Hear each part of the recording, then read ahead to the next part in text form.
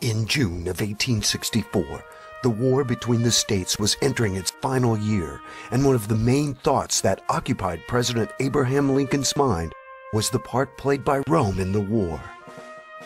Lincoln said repeatedly, "This war would never have been possible without the sinister influence of the Jesuits. We owe it to popery that we now see our land reddened with the blood of her noblest sons."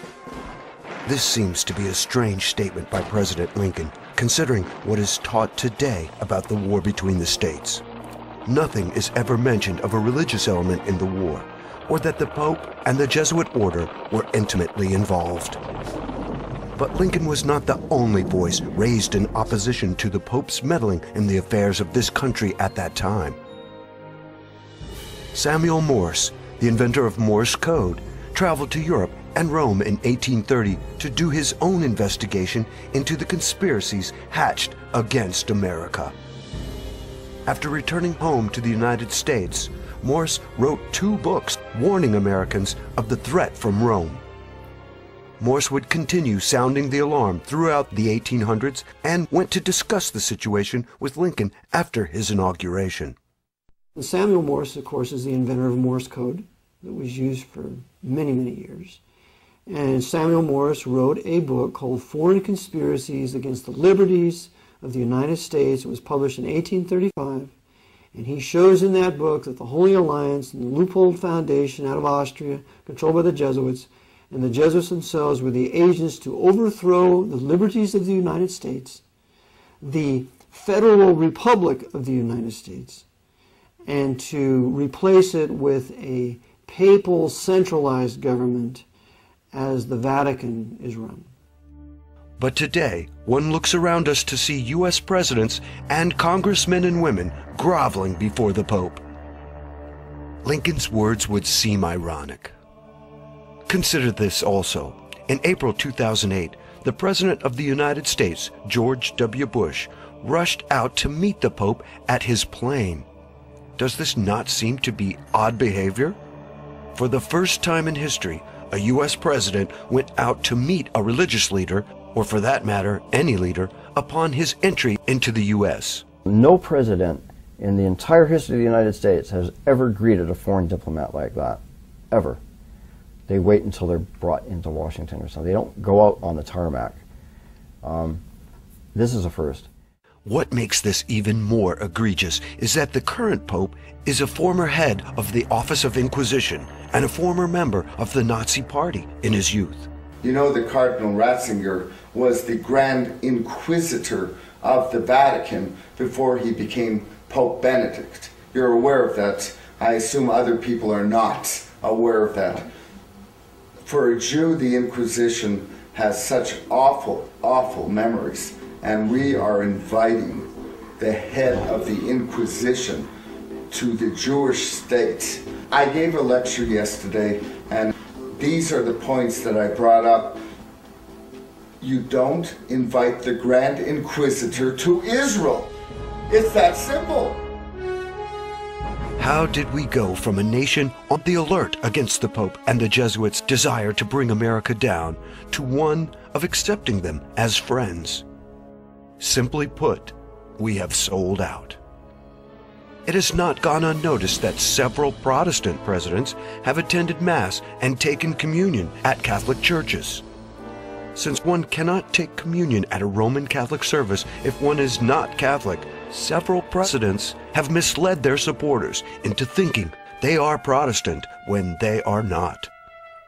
Furthermore, those in power are often Roman Catholics outright, so it is expected that they will obey orders from the Pope.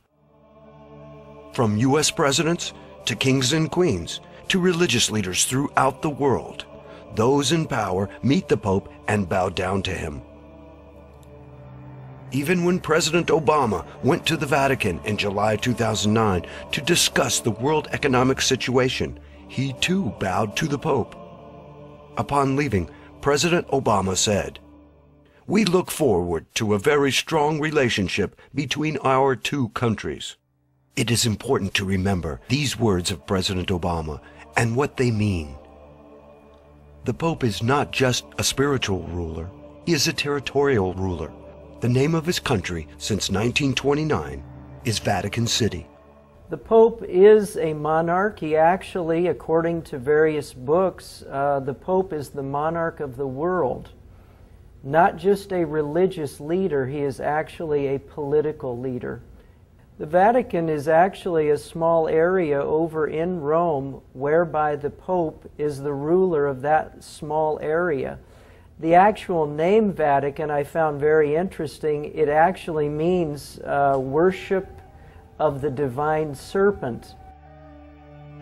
So we find that the very basis of the Vatican, the very word itself, means the worship of serpents. But from Rome's perspective, the Pope rules over more than Vatican City. He rules over the earth both spiritually and materially, or temporally. According to the Roman Catholic teaching, the Pope can keep you out of heaven, and he has absolute authority over you on earth. And when I speak of the Pope, I speak of the papacy, that the papacy claims its two powers. Its first power is universal spiritual power over all individuals, that every person must be subject to the spiritual power of the Pope, that there is no salvation outside of the Catholic Church, which is the doctrine of the Council of Trent, as reaffirmed in the documents of Vatican II of the 1960s. It's still in the books of canon law. And the other power of the Pope, which is the second key, as you see the two keys in the Pope's flag with the triple crown, Lord of heaven, Lord of earth, Lord of hell, and the two keys, spiritual power. The second key is the temporal power. And the temporal power is this, that the Pope believes he has the right to rule the government, the civil government of every nation. That temporal power has never been denied, it's never been disclaimed. But there is no question that the Pope wields both swords, both a spiritual sword that the public sees, as well as a political sword which most people do not see. So it is very interesting and unsettling to those who love freedom and the right to worship God as one sees fit, to see our leaders submitting to the Pope of Rome.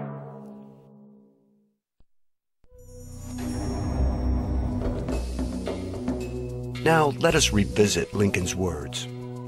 We have discussed the popes and the papacy, but what about the other group Lincoln mentioned? He spoke of the sinister influence of the Jesuits. Who are the Jesuits?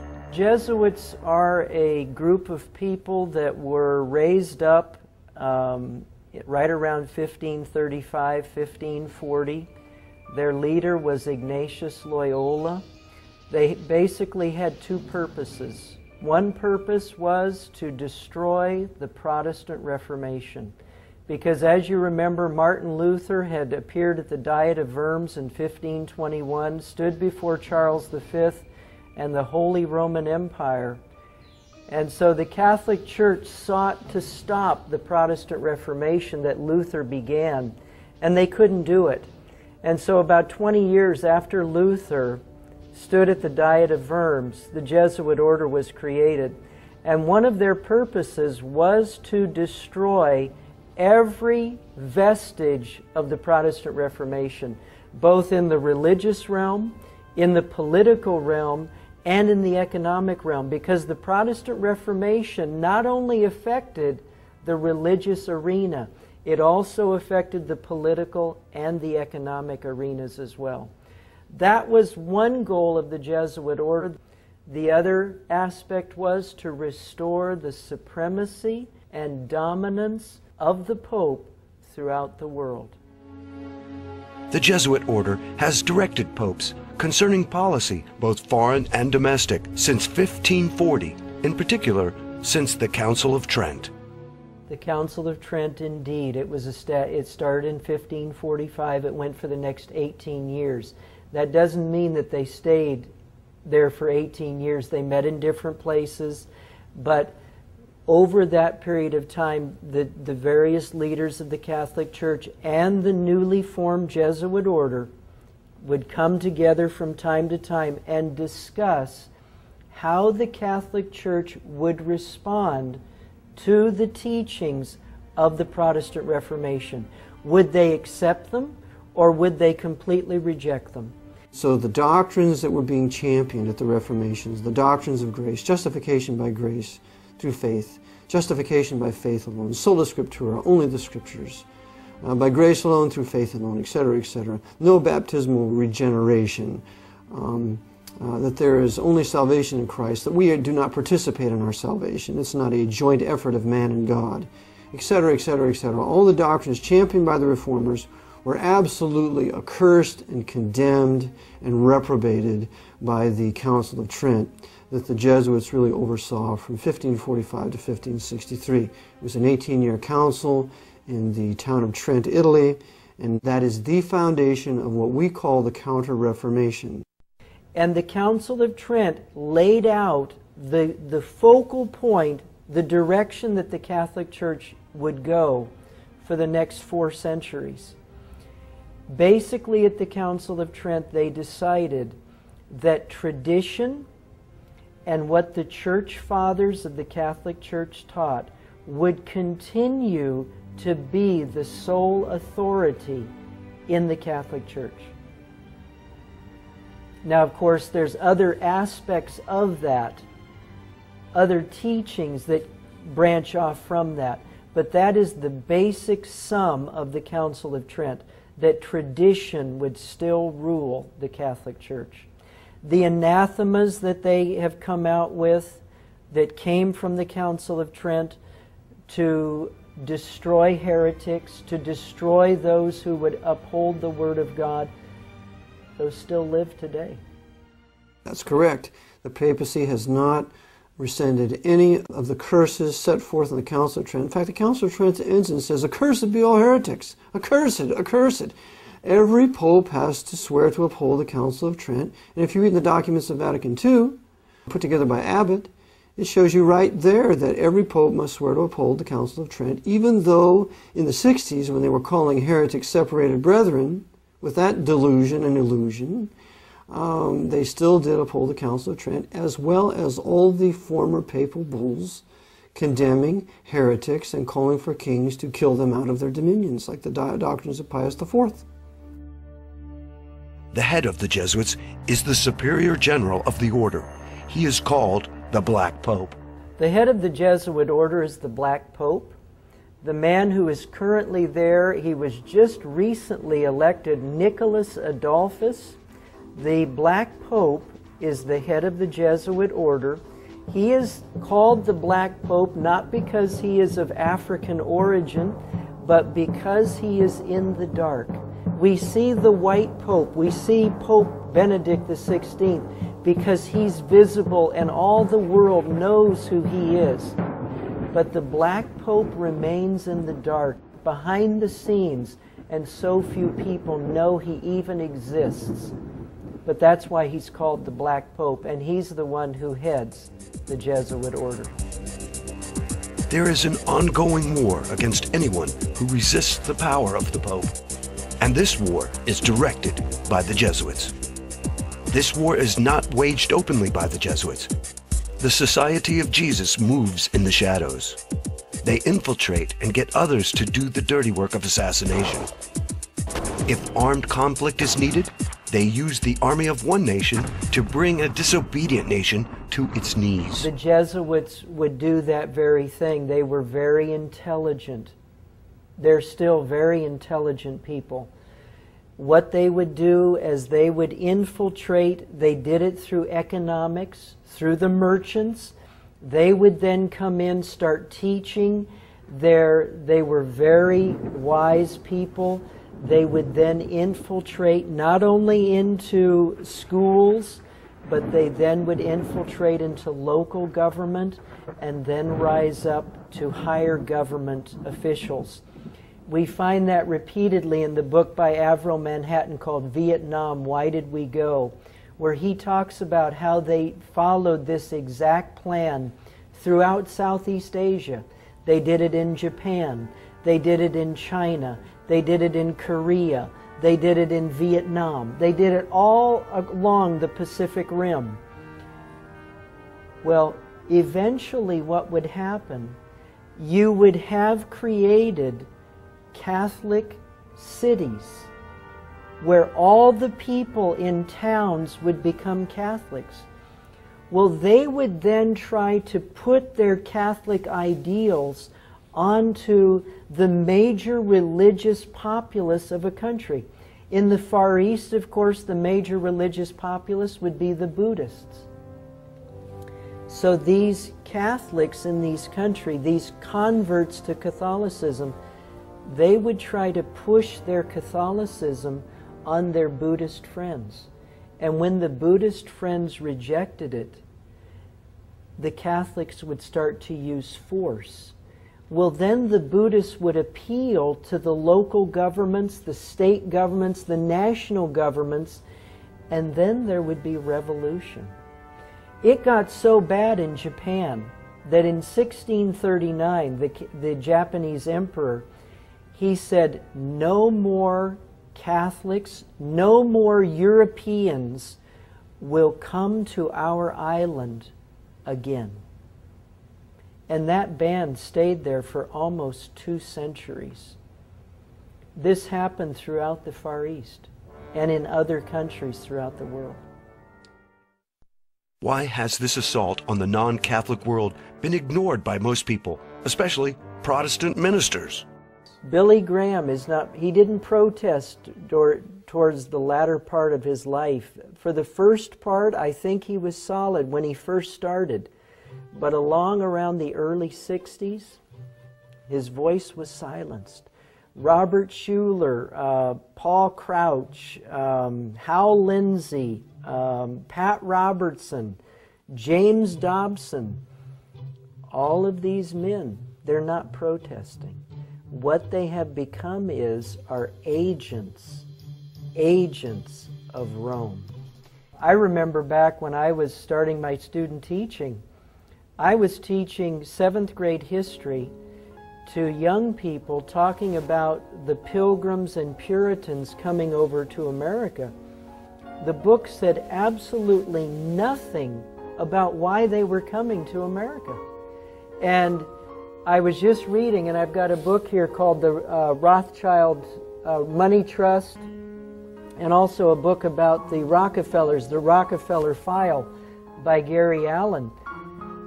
But these people have set up trusts, and they have rewritten the history books.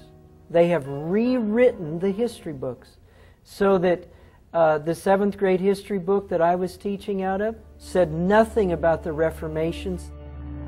We have to remember that the papacy, specifically the Black Pope, controls all high-level Freemasonry. That includes the Pope's Masonic Jewish Zionists running his Kingdom of Jerusalem. That includes the top Freemasons in this country, especially the temple there in Washington, D.C. That includes all of your big evangelists. For example, Billy Graham is a 33rd degree Freemason. Now, I know the Billy Graham organization denies that, but it's still the truth, because we know, according to the honest 33rd degree Freemason who was truly converted to Christ when he believed the gospel and was saved by the grace of God, his name was Jim Shaw, that when he was inducted into the Order of the 33rd degree in Washington, D.C., he said there were 2 former presidents there on in that council, and one of them was Gerald Ford, a 33rd degree Freemason who pardoned Nixon, and the other was Jimmy Carter, 33rd degree Freemason. So there they are at the Grand Council. Another one was an international evangelist, which he later told others that it was Billy Graham, because the publisher refused to put Billy Graham's name in there. So Billy Graham was there. So Billy Graham is nothing more than the high-level Masonic shill for the papacy, which is also fraught with Freemasons, if you read the book In God's Name by David Yallop. And so we talk about Robert Schuller, for example. Robert Schuller is another 33rd degree Freemason. He went to Rome to get the Pope's blessing to build his Crystal Cathedral.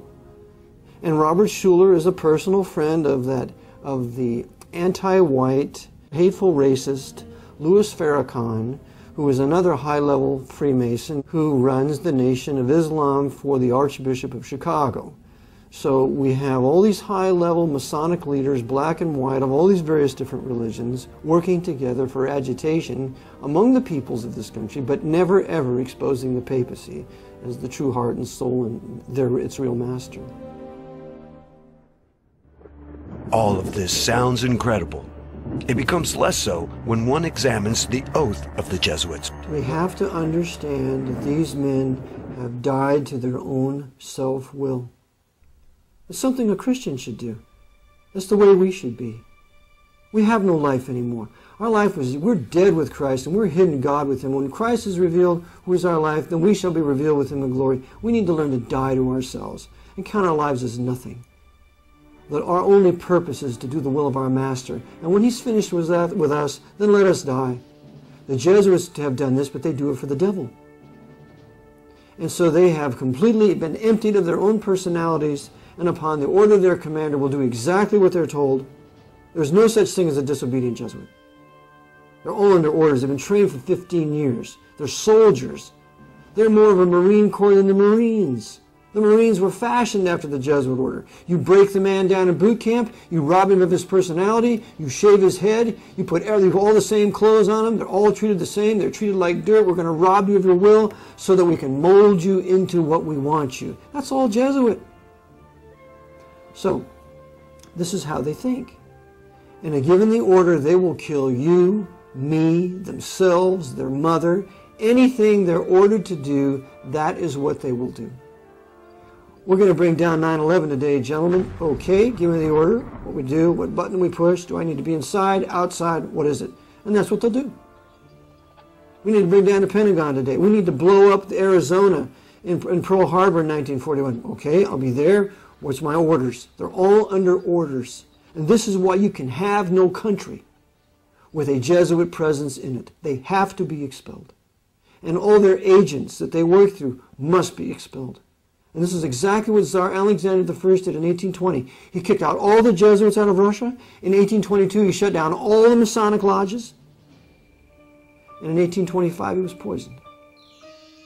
So this is the Jesuit mindset, and we should read the spiritual exercises. We should read some of their works. We need to read the Jesuit doctrines of regicide. How it's no murder to kill a heretic, how it's okay to lie, cheat, and steal, how it's okay to kill your enemy, how it's okay to kill a woman that you commit adultery with. If she should want to tell on you, you can kill her. It's all right in there in their canon law. It's okay to steal. The whole world is their candy shop, where they can steal everything they can get their hands on to consolidate it under the power of the Jesuit order. And if that means killing kings or sinking ships, even if it causes their own death, they do it for the greater glory of God. Ad majorem Dei gloriam. When a Jesuit priest is elevated to a position of high command, he is administered what is called the Jesuit Extreme Oath of Induction. This oath has been called the Fourth Vow, or the Blood Oath, given to those in the Society of Jesus besides the traditional vows of poverty, chastity, and obedience. A copy of the Extreme Oath can be found in the Congressional Record. I want to read a statement to you, which is the Jesuit Oath. It says, this is the Jesuit Oath. I do further promise and declare that I will have no opinion or will of my own, that's from the Spiritual Exercises of Loyola, or any mental reservation whatever, even as a corpse or cadaver, but will unhesitatingly obey each and every command that I may receive from my superiors in the militia of the Pope. I furthermore promise and declare that I will make and wage relentless war, as I am directed to do, to extirpate and exterminate Protestants and liberals from the face of the whole earth. I will neither spare age, sex, or condition. I will hang, burn, waste, boil, flay, strangle, and bury alive these infamous heretics, rip up the stomachs and wombs of their women, and crush their infants' heads against the wall, in order to annihilate forever their execrable race. And then it goes on.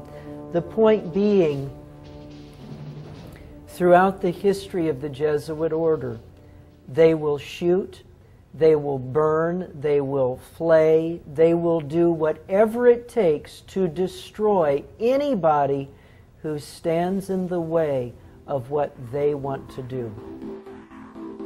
In 2009, the Jesuit general was confronted about the oath. One of the things in your Jesuit high oath, I think it says something about, furthermore, you promise to declare that we'll, at the first opportunity, seek war at any opportunity against heretics, Protestants, liberals. What is that? See here? And that we will spare neither age nor sex nor condition, and I will hang, waste, boil, flays. You've never seen this before? No, I've never seen it. Strangle, bury alive. It's horrible. And I was like, look, it's in the congressional record. Thank you very much. Thank you for coming. Does the oath and activities of the Jesuit reflect anything Christian?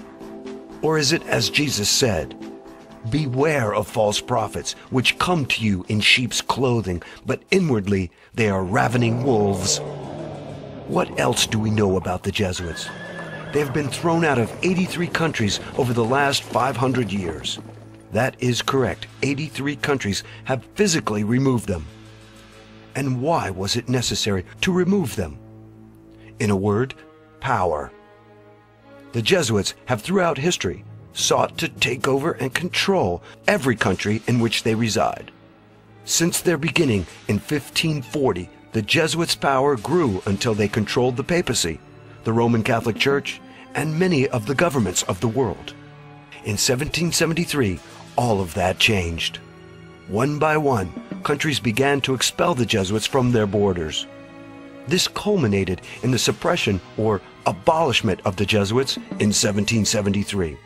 In that year, Pope Clement XIV officially disbanded the order forever. This providential act enabled a nation based on religious liberty to be formed, the United States of America.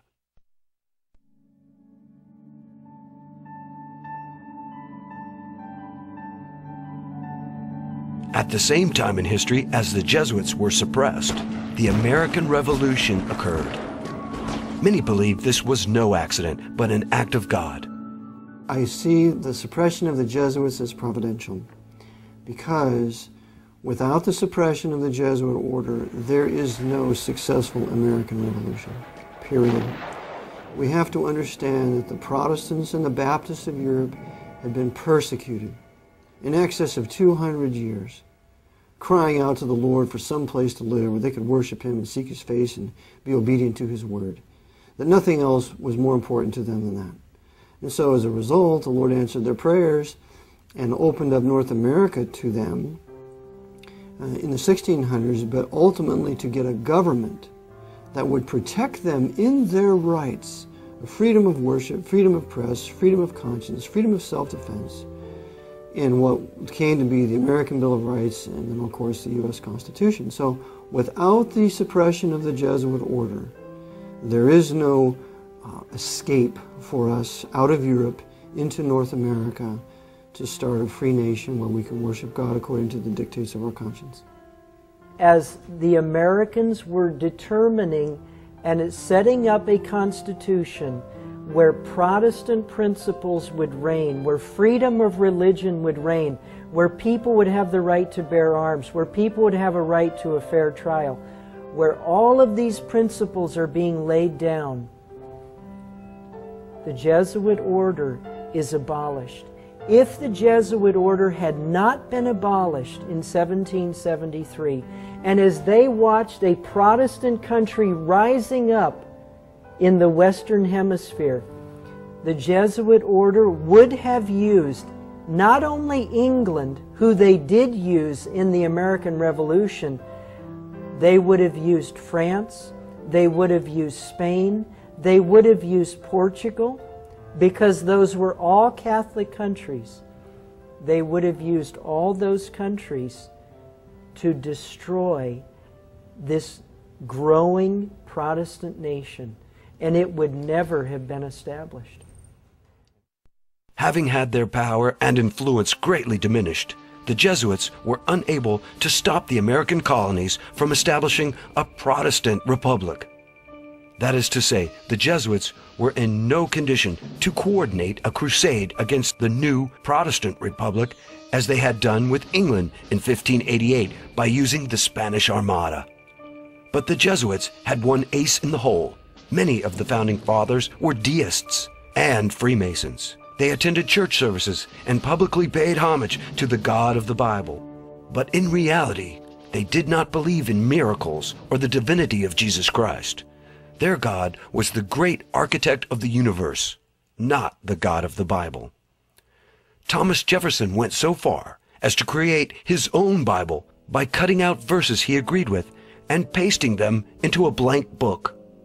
The verses Jefferson believed in were those where Jesus speaks of morality and loving others. Miracles, such as the virgin birth or Jesus' resurrection, were omitted since they were considered fables. Freemasons like Benjamin Franklin and Thomas Paine had little regard for the divine, miracle-working Jesus of the Bible. Thomas Paine, author of the famous pamphlet Common Sense, wrote a book called The Age of Reason. In it, Paine says, Jesus Christ wrote no account of himself. The history of him is altogether the work of other people.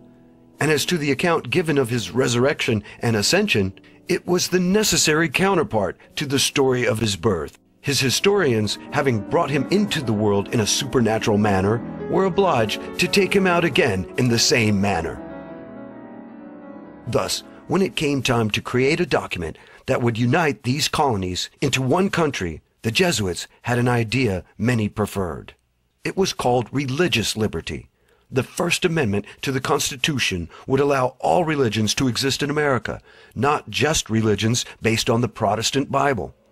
In the new American Republic, Roman Catholicism was allowed to coexist with the Protestant denominations, as well as the deistic Freemasons. But most importantly, the Roman Catholics were allowed to vote just like any other citizens. This was key, as we shall see later on. For as their numbers increased, Roman Catholics could put in power other Roman Catholics, or those who were sympathetic to them, and change the nation from within. After the Revolutionary War, voting rights of Catholics did change. We know that one of the signers of the Constitution was a Roman Catholic. There was only one, Mr. Carroll, but nonetheless it made it look like a place for Roman Catholics to come, as well as Protestants to have religious liberty, which is absurd. The Roman Catholic people had been used by the priests to kill us for centuries, and so why not stay in Europe? Well, they were being used by the Jesuits to come here to ultimately then take over political power and then submit North America to the feet of the Pope. Turning from the happenings with the American colonies, let us take a moment to investigate what the Jesuits were up to in Europe after their suppression. As we might guess, the Jesuits were not idle. They decided to seek revenge against those who had turned on them, specifically a traitorous Pope and the Catholic monarchs of Europe. In 1774, a year after the Jesuits were disbanded forever, Pope Clement XIV had suppressed the Jesuits, and a short time later he was poisoned. Poison is a big thing with these guys. Pope Clement stated, "Alas, I knew they would poison me, but I did not expect to die in so slow and cruel a manner."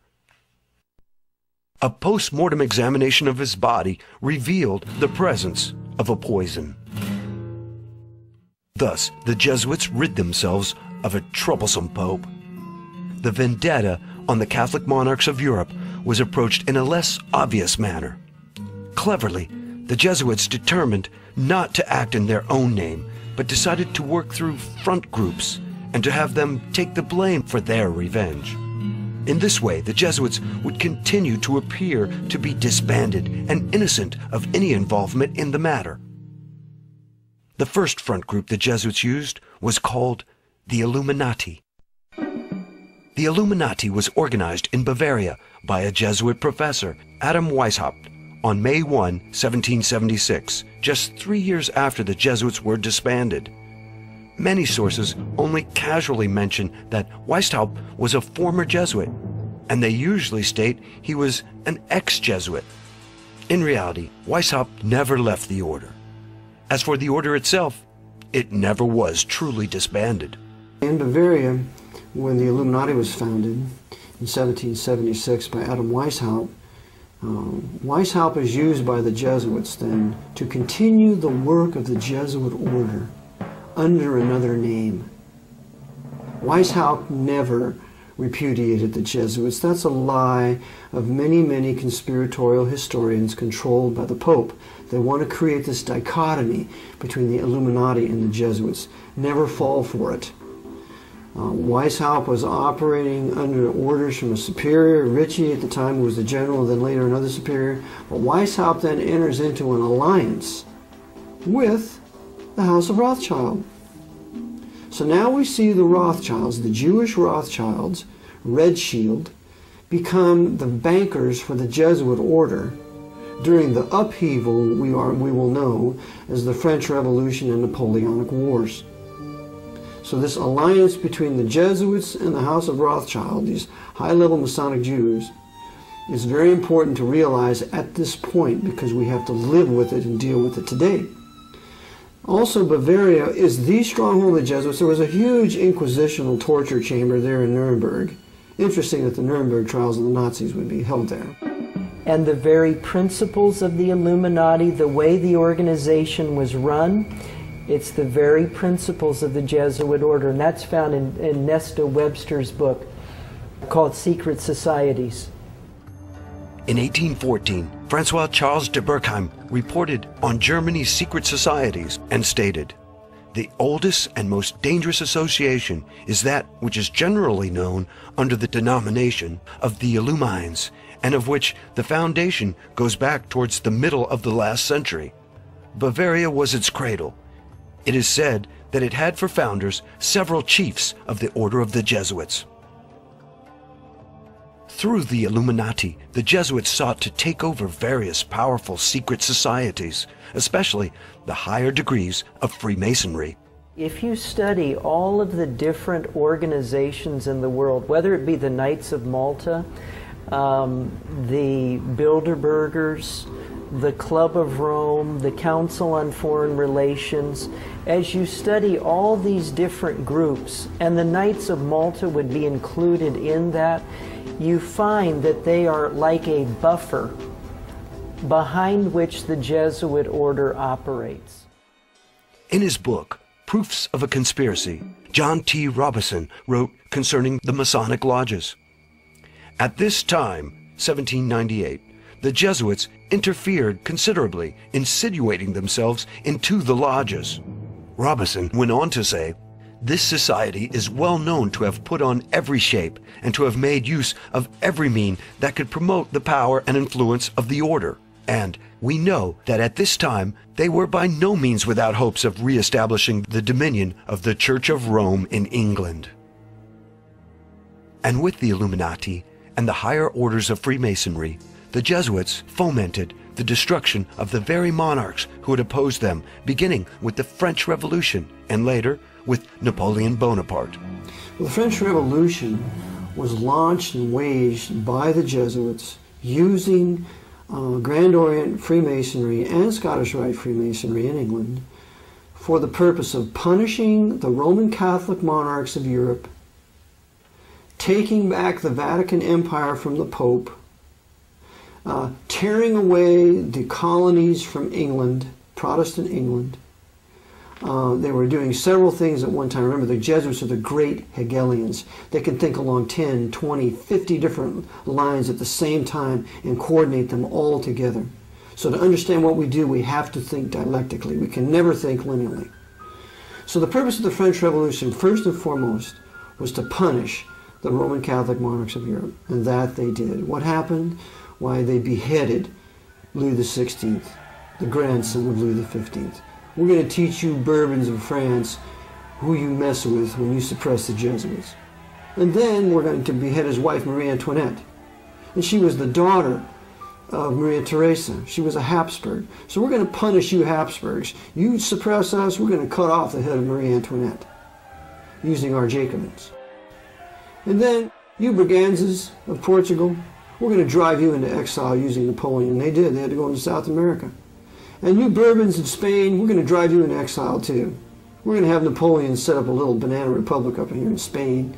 And then you Knights of Malta, how dare you kick us off your island of Malta in 1768? We're going to teach you a lesson. So they took Napoleon down here with his huge fleet, took all the treasures of the Knights of Malta and took all their weapons so that they could use that in the invasion of Egypt, at which time the Jesuits used Napoleon to kill all the Mamelukes, the bodyguard of the Caliph of Egypt.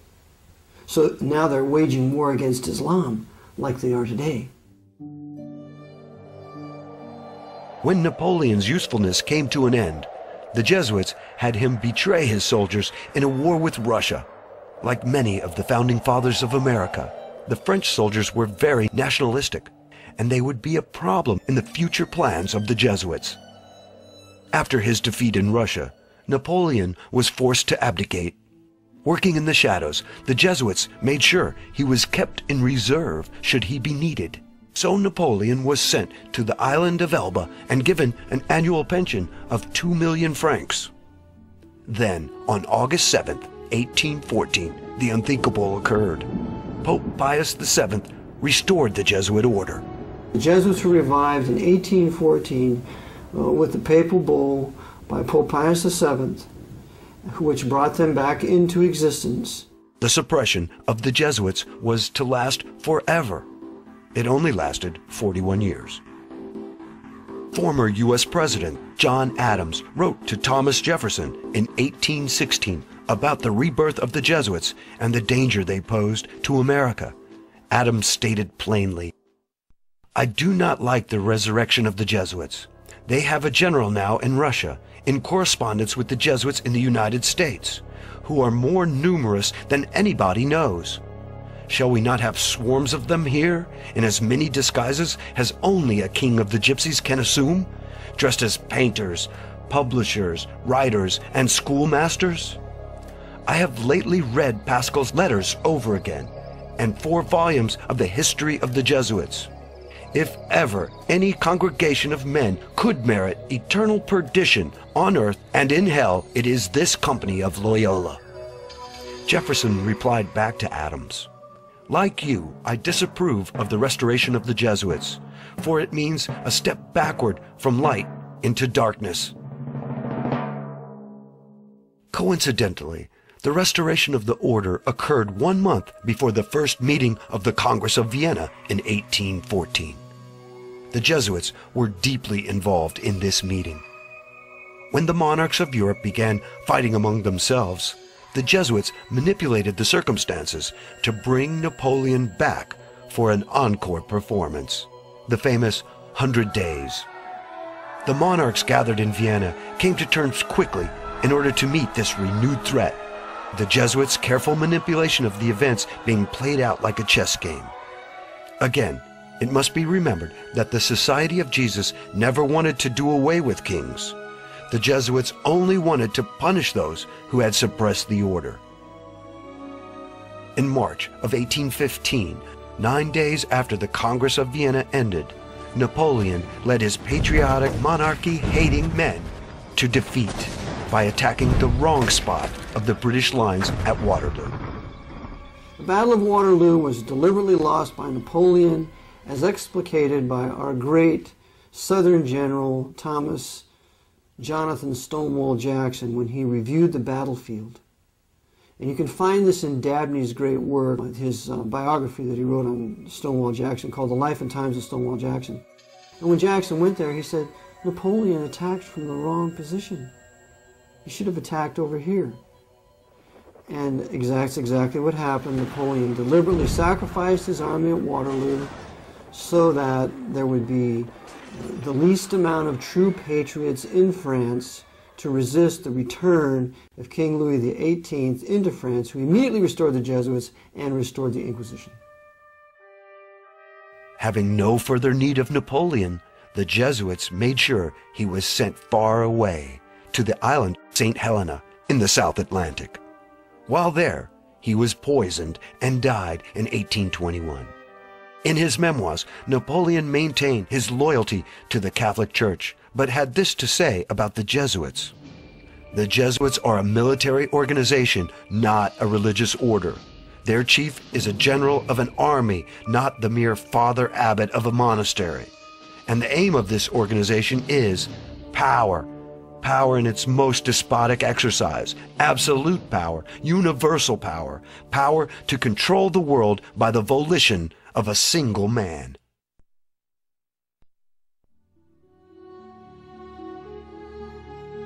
We have stated that the Jesuits were deeply involved in the Congress of Vienna.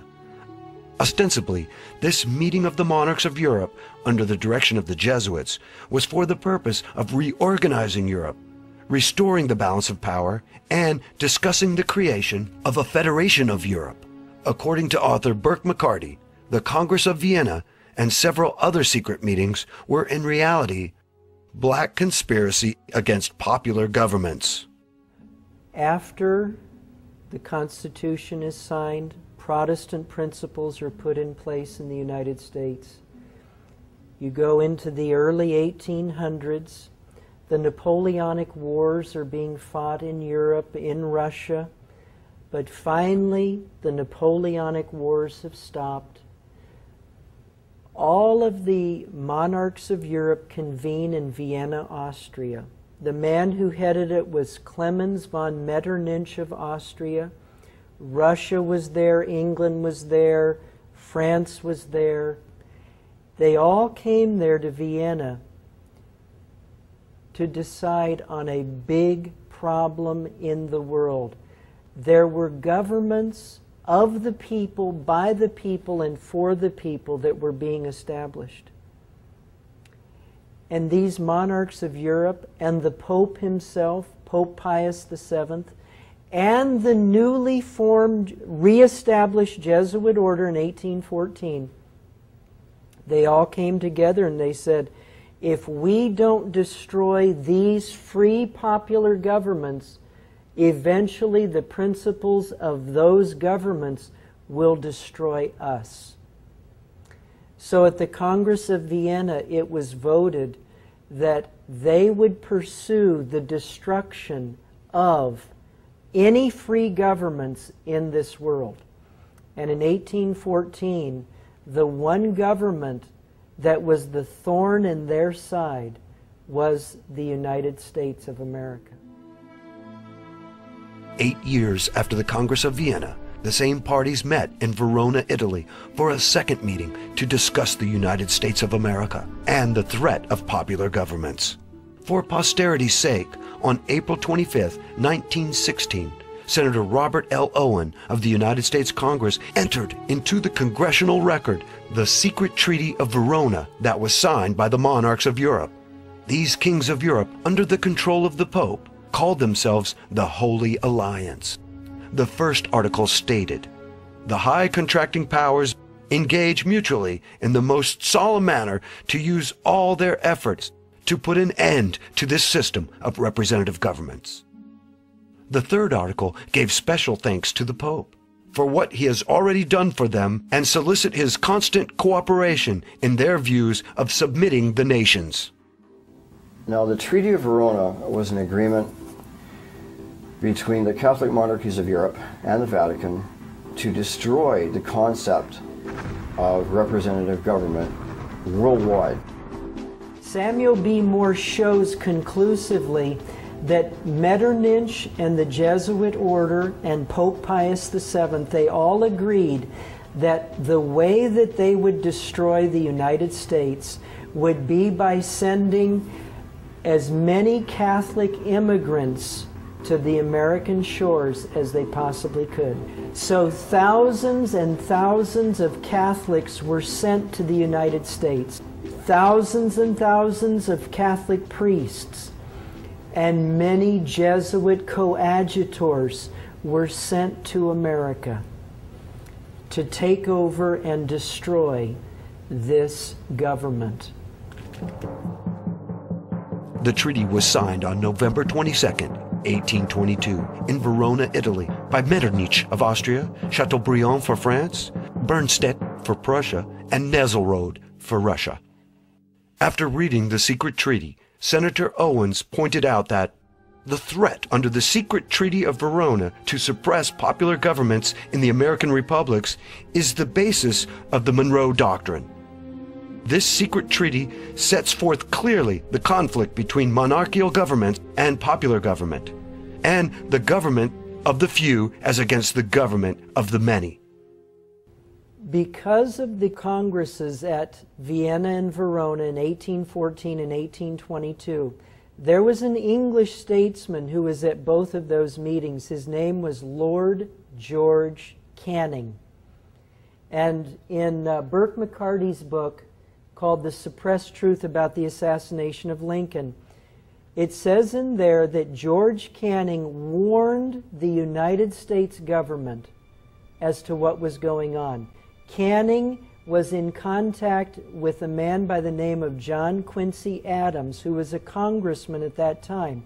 He wrote to Adams, he said, "The monarchs of Europe, the Pope, and the Jesuits are planning to destroy America." Quincy Adams took the information to the president at that time, a man by the name of Jim Monroe. We know him as James Monroe. James Monroe took the information, wrote to a former president who was still alive at that time. The man's name was Tom Jefferson, who was in retirement at Monticello. Jefferson wrote back to Monroe and he said, "This is the greatest affront to America since the Revolution."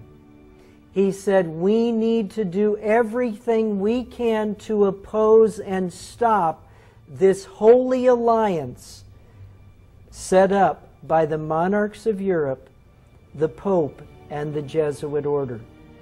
In his letter to Monroe in 1823, Jefferson said he did not want to pass up an opportunity of declaring our protest against the atrocious violations of the rights of nations by the interference of anyone in the internal affairs of another, so flagitiously begun by Bonaparte and now continued by the equally lawless alliance calling itself holy.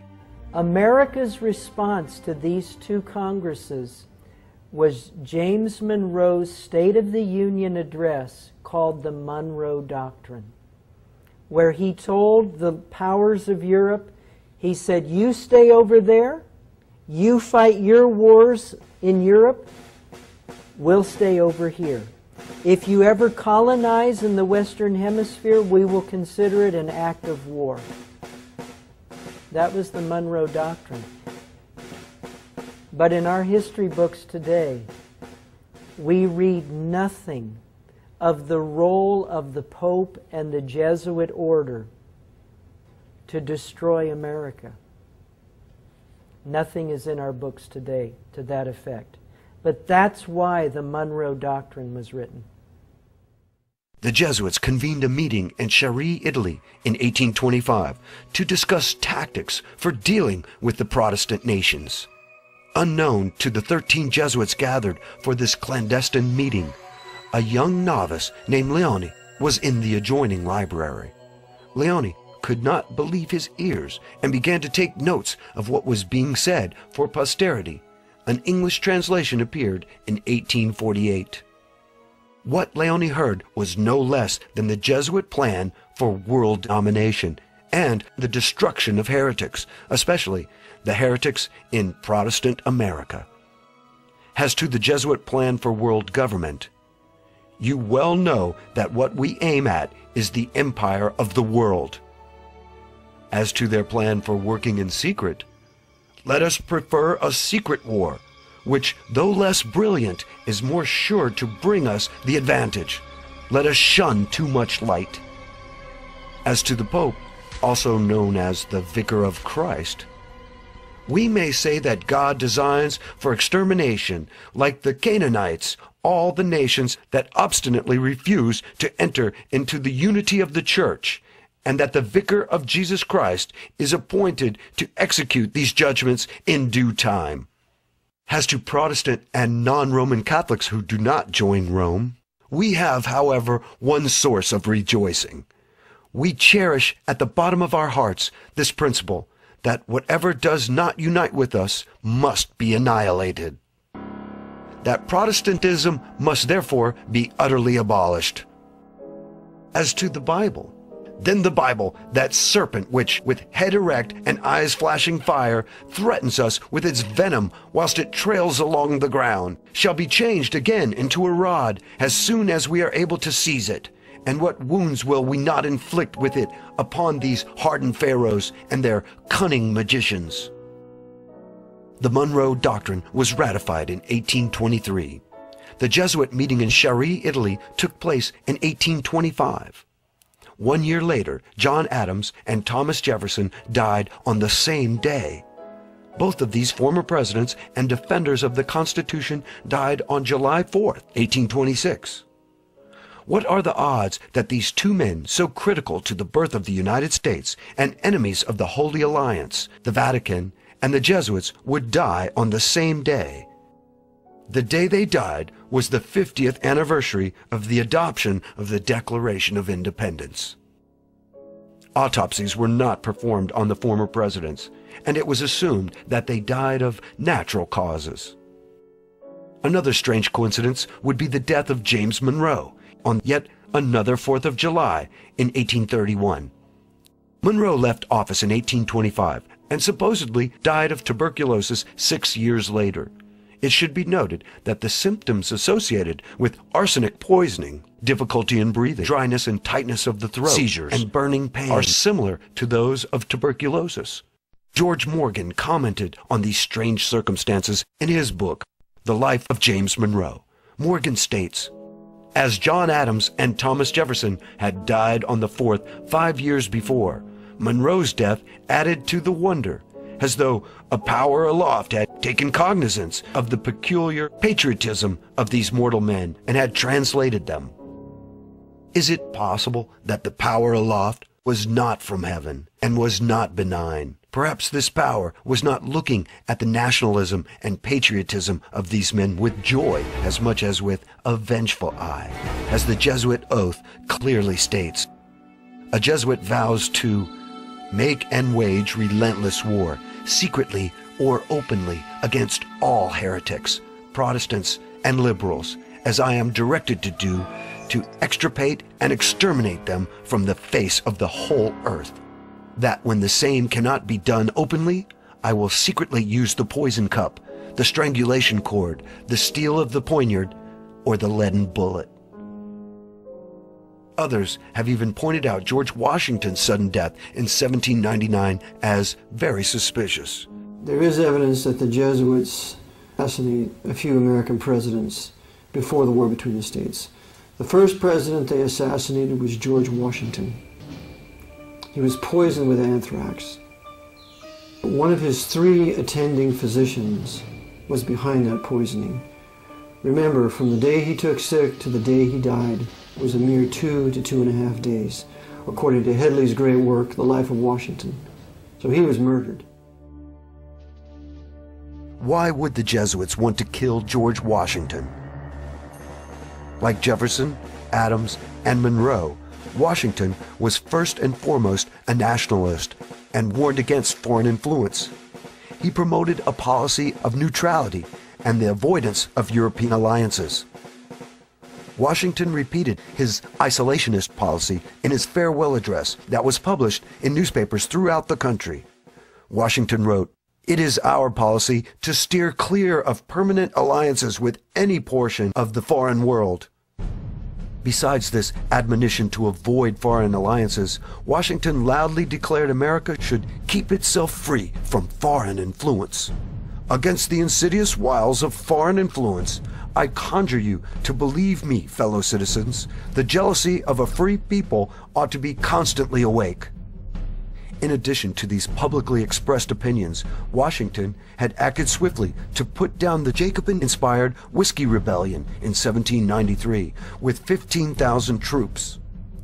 Instigating the rebellion was the French ambassador Edmond Guinet and the revolutionary democratic clubs that had sprung up in America. Guinet and the democratic clubs were linked to the Jacobin clubs in France.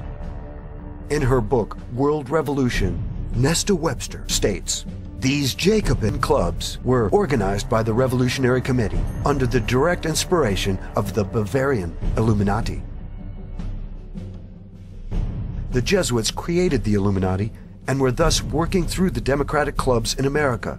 Washington never realized he was taking on the Jesuits when he crushed the Whiskey Rebellion.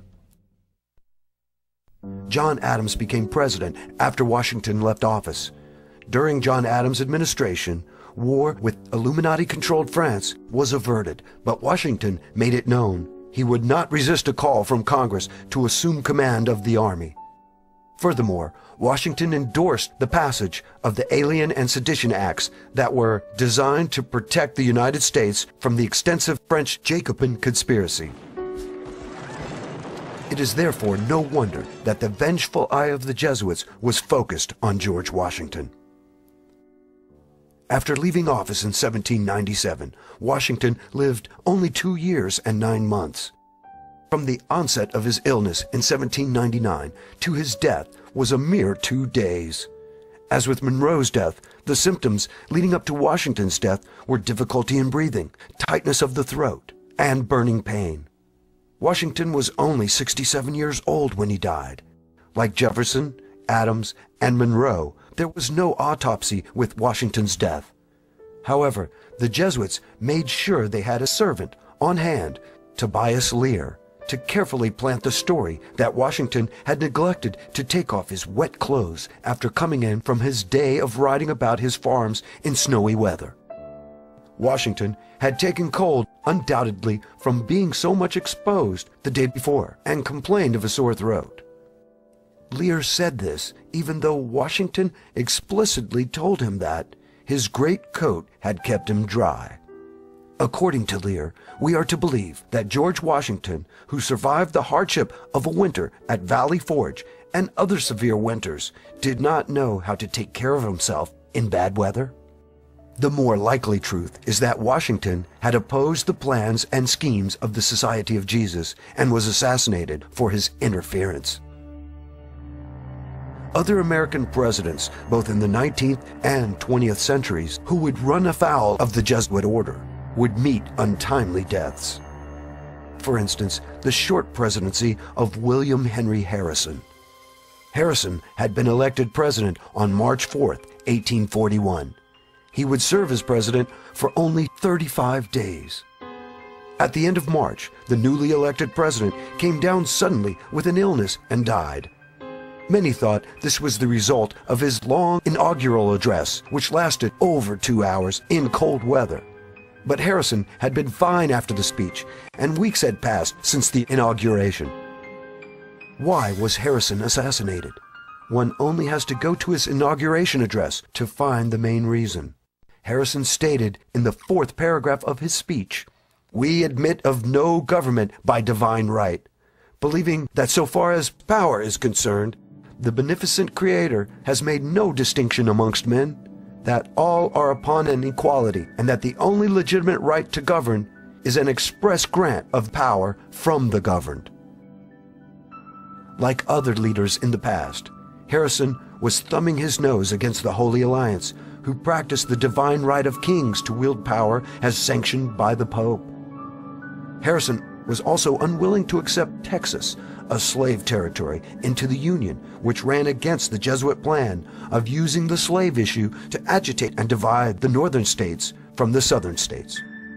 Unlike Adams, Jefferson, and Monroe, the Jesuits did not wait for the 4th of July to eliminate the heretical President Harrison. Harrison was poisoned at the end of March and died on April 4th, 1841. Vice President John Tyler succeeded Harrison as president. The annexation of Texas was accomplished in 1845 under the watchful eye of the new president. Another president who died suddenly in office was Zachary Taylor. Taylor was elected president in 1848.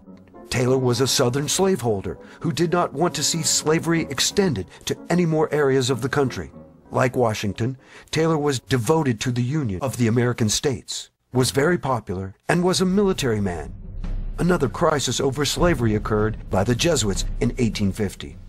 A compromise was being pushed to avert a split in the Union. Taylor did not like the compromise being worked out in Congress. On July 4th, 1850, Taylor attended the groundbreaking ceremonies for the Washington Monument. He was fine upon returning back to the presidential mansion. Then he became ill after eating some raw fruit that some say was a bowl of cherries. A violent fever came upon him. Senator Benton commented that the violent attack commencing soon after his return to the presidential mansion. Old Rough and Ready frustrated his assassins and managed to fight the poison for 5 days and avoided the 4th of July curse. President Taylor died on July 9th. The Jesuits removed a strong, unifying leader and replaced him with a more malleable president in Millard Fillmore. Fillmore signed the compromise in 1850, just 2 months after Taylor's death.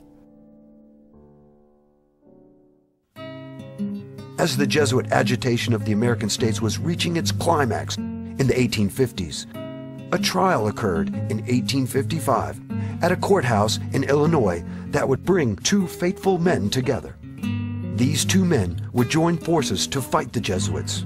The first was a rebellious Roman Catholic priest by the name of Charles Chiniquy. The second was a lawyer by the name of Abraham Lincoln.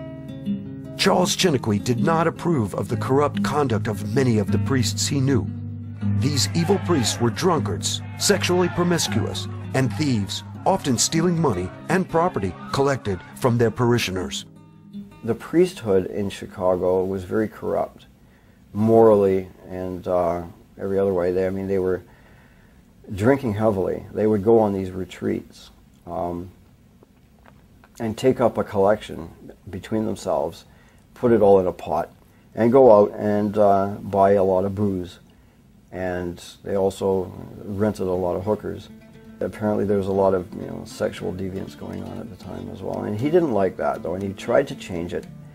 He quoted exclusively from the Bible, and his bishop just could not tolerate that.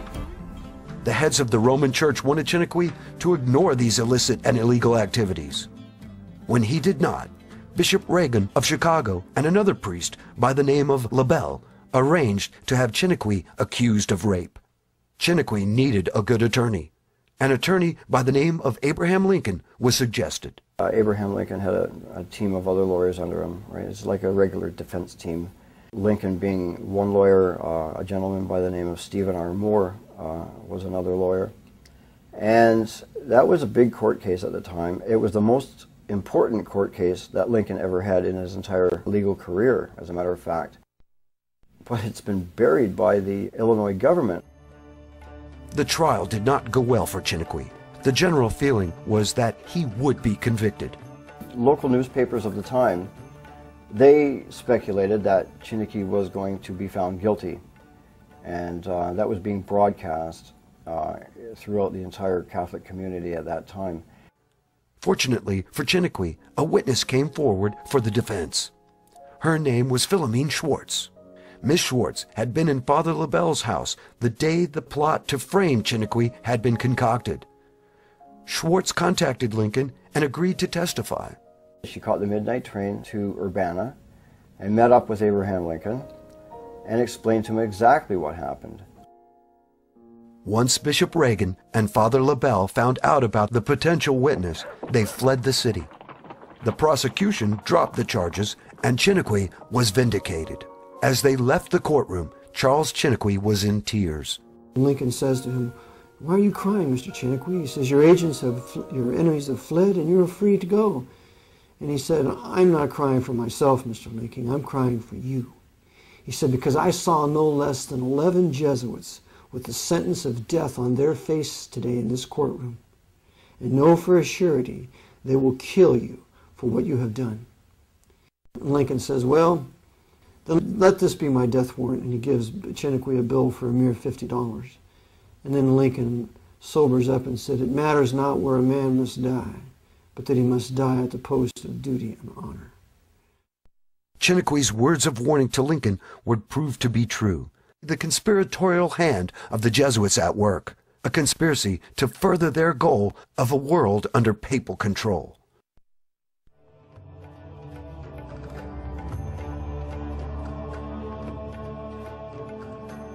Abraham Lincoln was elected President of the United States 5 years after Charles Chiniquy's trial. By 1860, agitation between the North and the South was so great that many of the Southern states decided to leave the Union over Lincoln's election. This agitation was designed from the beginning to drive a wedge between the North and the South and bring about a war that would result in the death of countless Protestants, clearing the way for the Jesuits to reconstruct America into a tool of conquest. Lincoln had no military background, and the perception in the South was that he was incapable of mounting a war to stop the Southern states from leaving the Union. However, the Jesuits had studied Lincoln and knew he would be a very effective leader. In his own way, Lincoln would serve the Jesuit ends. Those ends were, 1, to kill Protestants who lived mainly in the South, and 2, to undermine the Constitution, especially the doctrines of state sovereignty and states' rights. Once in office, Lincoln refused to accept the right of any state to leave the Union. He also refused to remove the federal troops from Fort Sumter under the command of Major Robert Anderson, who was a Freemason. As tensions mounted, the Jesuit-controlled Freemasons on both sides turned the standoff into a bloody war. It's no coincidence that General Beauregard, a Roman Catholic Freemason, fired the first shots at Fort Sumter, and it's no coincidence that a Presbyterian Protestant Freemason incited those shots to be fired when he sent down the Star of the West to reinforce Fort Sumter, and that was Mason James Buchanan. James Buchanan started the war when he sent down the Star of the West, that ship, to reinforce the harbor, because the southern states had lawfully seceded if we had a union of consent. And I would like to add here that the 3 states that specifically reserved their right to secede in their state ratification papers were Virginia, Rhode Island, and New York. And if those 3 states reserved the right to secede, to withdraw the powers, the specific powers they had delegated to Washington, then every other state had the right. So, the southern states had the right to secede, the North had no right to stop it. So therefore, an attack against the southern states who had seceded was an act of war, and therefore it was indeed a war of northern aggression against the southerners who had rightfully seceded. As the war progressed, it was obvious that not all was as it appeared to be on the surface. Time and again, generals on both sides made blunders and missed opportunities that would have ended the war sooner rather than later. The most glaring of these missed opportunities was the first battle of the conflict, the First Battle of Manassas on July 21, 1861. Lincoln had ordered the invasion of the South by Union troops. To stop them, Southern forces were moved into position in Virginia under Brigadier General Joseph E. Johnston and Brigadier General P.G.T. Beauregard. Beauregard had ordered the firing of the first shot at Fort Sumter, and his family was not only Roman Catholic, but also had Jesuit ties. During the course of the battle, the Confederate forces were beaten back until Colonel Thomas J. Jackson stood his ground against the invading Northern Army. Stonewall Jackson's heroic stand paved the way for the routing of the invading Union forces that soon withdrew towards Washington, D.C. Incredibly, the Southern commanders, Beauregard and Johnston, did not pursue the defeated Union troops, although prompted by many, including Stonewall Jackson. Johnston and Beauregard let the defeated Northern troops escape. If they had pursued the Northern Army, the South would have annihilated their enemy and ended the war in a few days.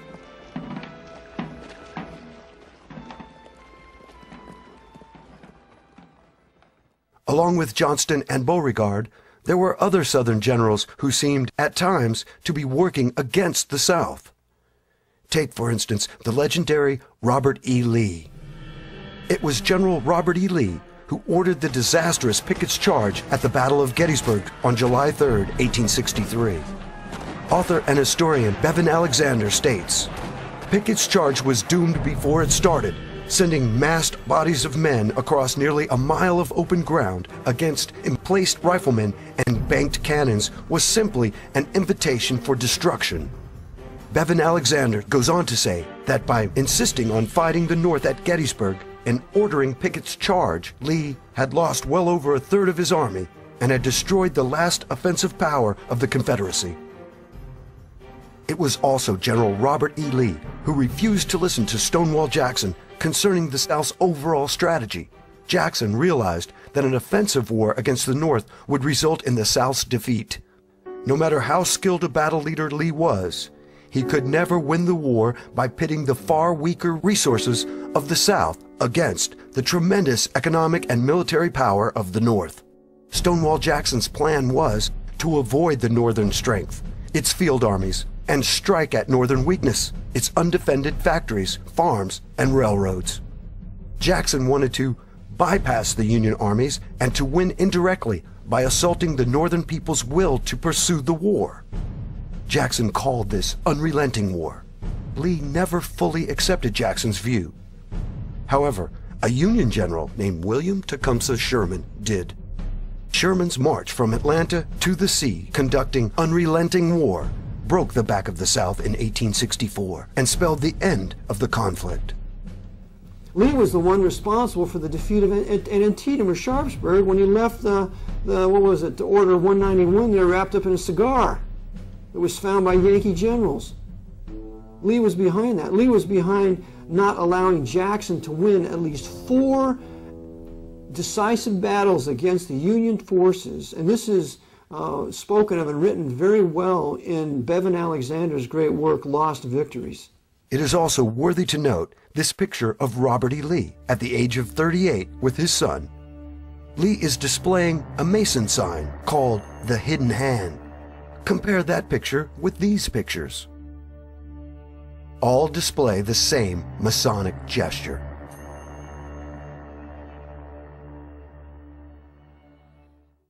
That the Jesuits had infiltrated Freemasonry in the late 1700s and had taken control of the leadership of this secret society was unknown to Freemasons serving in both the Northern and Southern armies. Essentially, all Freemasons were serving the Jesuits and the Pope. Besides Lee's inactions and blunders on the battlefield, as well as those of other Confederate generals, a case can be made that the South's greatest general, Stonewall Jackson, was murdered during the 4-day Battle of Chancellorsville, Lee being an accomplice. Jackson brings forth his plan to Lee how to flank Hooker's army, and then we can attack him from the rear. And Lee says, well, go ahead. Instead of saying, praise God, yes, if we can defeat Hooker, we can then march across the Potomac to Washington, because that's all it would have taken. We were this close to keeping our liberty. But because Lee is in cahoots with Hooker, and there are Jesuits who are observers on the battlefield, as there were at Gettysburg, an arrangement is made between Lee and A.P. Hill, because A.P. Hill hated Jackson's guts. Jackson had A.P. Hill arrested. This is General A.P. Hill. General Jackson had General A.P. Hill arrested for insubordination. And Hill hated him for it. And so this was Hill's chance to get back. So Hill happens to have a subordinate general underneath him, who then will be used to fire upon Jackson. So Jackson, as he arranges his soldiers as they've flanked Hooker, and he tells them, whatever you do, do not stop. You march right through the federal camp. Well, what happens is A.P. Hill's general stops the whole movement. And so everything is almost thrown in disarray, and finally this guy's convinced, let's just keep going on. So by this time they're losing valuable time. Still, it was a rout, but it wasn't a defeat like it could have been. And Jackson realizes that something's very wrong. He is now betrayed by A.P. Hill. and he's betrayed by this other subordinate. So in the evening, Jackson is reconnoitering, trying to see what should be done, and he's fired upon by his own troops. And I show in my book that it was a conspiracy because some of the people there, Jackson didn't know who they were. They were Confederate officers, and Jackson never seen them before. So Jackson is wounded, but it's not mortal. He's bleeding, but he's bleeding severely. But what happens is that Major McGuire, the doctor, is called to his assistance. Well, the doctor then takes him off the way from the battlefield and amputates the arm, and his left arm, and Jackson is beginning to recover, but Lee orders him to be taken away from the battlefield by this doctor. And Jackson said, "Our men need our doctor. Why deprive our hurting, dying men of this valuable doctor? I'm getting better." But oh no, Lee gives the order to go to Guinea Station, take Jackson with you. And so Jackson is being taken there, and he's beginning to recover, and he's talking to the doctor, "When can I get back?" and so on. Well, the doctor gets him to Guinea Station and takes him away from the main house and takes him out to this little shack where only the doctor and he are allowed to be. And it's there that this dirty Freemason, Hunter McGuire, poisons Jackson, I believe, on about a Wednesday or Thursday. And then Jackson's wife is able to come, and she sees him, but Jackson's not well. His arm it's the famous picture of him where he's had his arm amputated, but you really don't see it. The sleeve is still there. But he's been poisoned for the first time. And then Friday or Saturday, he's given the final poisoning, and he can't survive. And so the doctor poisons him, and his wife Julie is pleading for him. "Doctor, isn't there any more you can do for him?" And so he dies.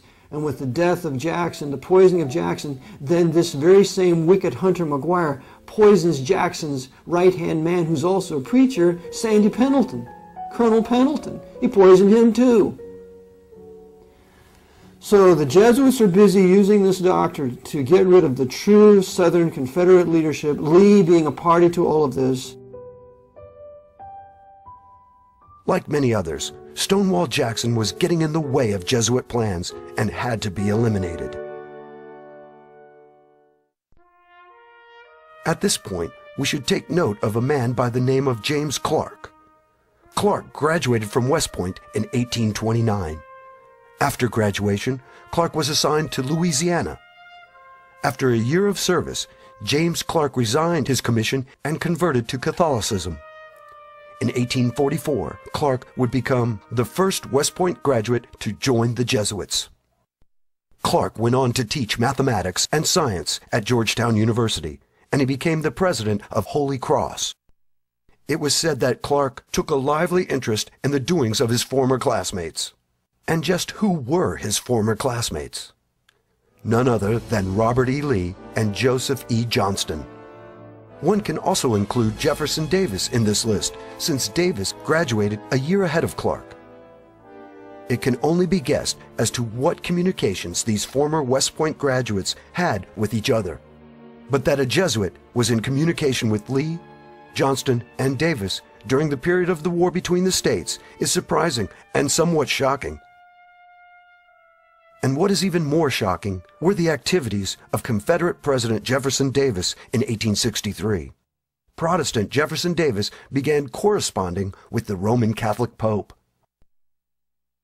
Pope Pius IX, who was completely in the hands of the Jesuit order at this time, because he was not in their hands when he first became Pope. He writes a letter to Jefferson Davis acknowledging him as the President of the United States. After the Battle of Gettysburg, there was a lot of correspondence that took place between the Davis government and the Vatican, the Davis government appealing to the Pope for official help and recognition, which Pope Pius IX eventually did give him. Davis was no stranger to Roman Catholicism. He had entered the Dominican-operated College of St. Thomas Aquinas near Springfield, Kentucky, for 2 years. He was the only Protestant student at the school. Interestingly enough, the young Davis sought to become a Catholic, but was encouraged to remain Protestant.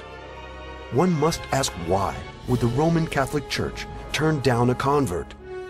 Did the Roman Church have plans for Davis that would be better served with him remaining a Protestant? After the war, Davis was sent a portrait of the Pope. Such a gift, said a great niece, was never before conferred on any but crowned heads. General Lee also had his own picture of Pope Pius IX, noting that the Pope was the only sovereign in Europe who recognized our poor Confederacy.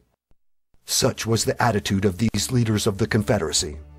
Men who were easily fooled, or who were willingly playing along with the Jesuits' plan. It was these men who led the Protestants of the South into a war that they had no intention of winning. Shades of Korea, Vietnam, and the Gulf Wars come to mind. It should be remembered that for all of its posturing and open statements of support for the South, the papacy was really not on the South side at all. The open but false policy of Rome was that the Pope was on the side of the South. And Chiniquy falls for this delusion in his book, unfortunately. The secret but true policy of Rome was that Rome was completely on the side of the radical red Republicans in the North. Stevens, Sumner, Bingham, the list goes on and on. So, because of this, the Jesuits made a show that they were behind the South to create more animosity on the part of the Northern Protestants against the Southerners of the South, because the Pope's against us by siding with the South. When in fact, we wanted the utter annihilation of the Southern Protestants. Now let us turn our attention to the Union Army. What was true with the Southern generals, Lincoln, to his dismay, discovered was also true with his Northern generals. They had allegiances to others besides the Union and Lincoln. General George McClellan failed to employ his vastly superior forces to defeat Confederate General Lee on numerous occasions, the most famous of which was at the Battle of Antietam. Historian James M. McPherson has pointed out that the 2 corps of troops McClellan kept in reserve were in fact larger than Lee's entire force.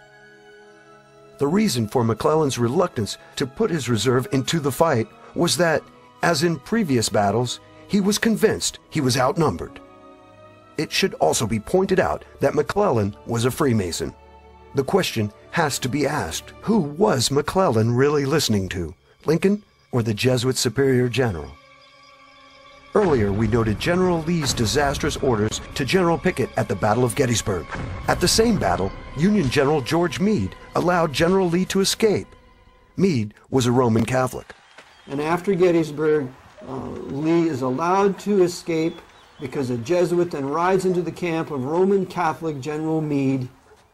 And Roman Catholic Meade refuses to pursue Lee's army and captures only 1 gun, when the South could have been defeated right then and there, and there would not have been the rape, pillage, and plunder from 1863 to 65. There would not have been the destruction of General Sherman from Atlantis to Savannah. There wouldn't have been the burning down of Protestant Columbia. The 4 Protestant states of the South that were to be destroyed and plundered were Georgia, North and South Carolina, and Virginia.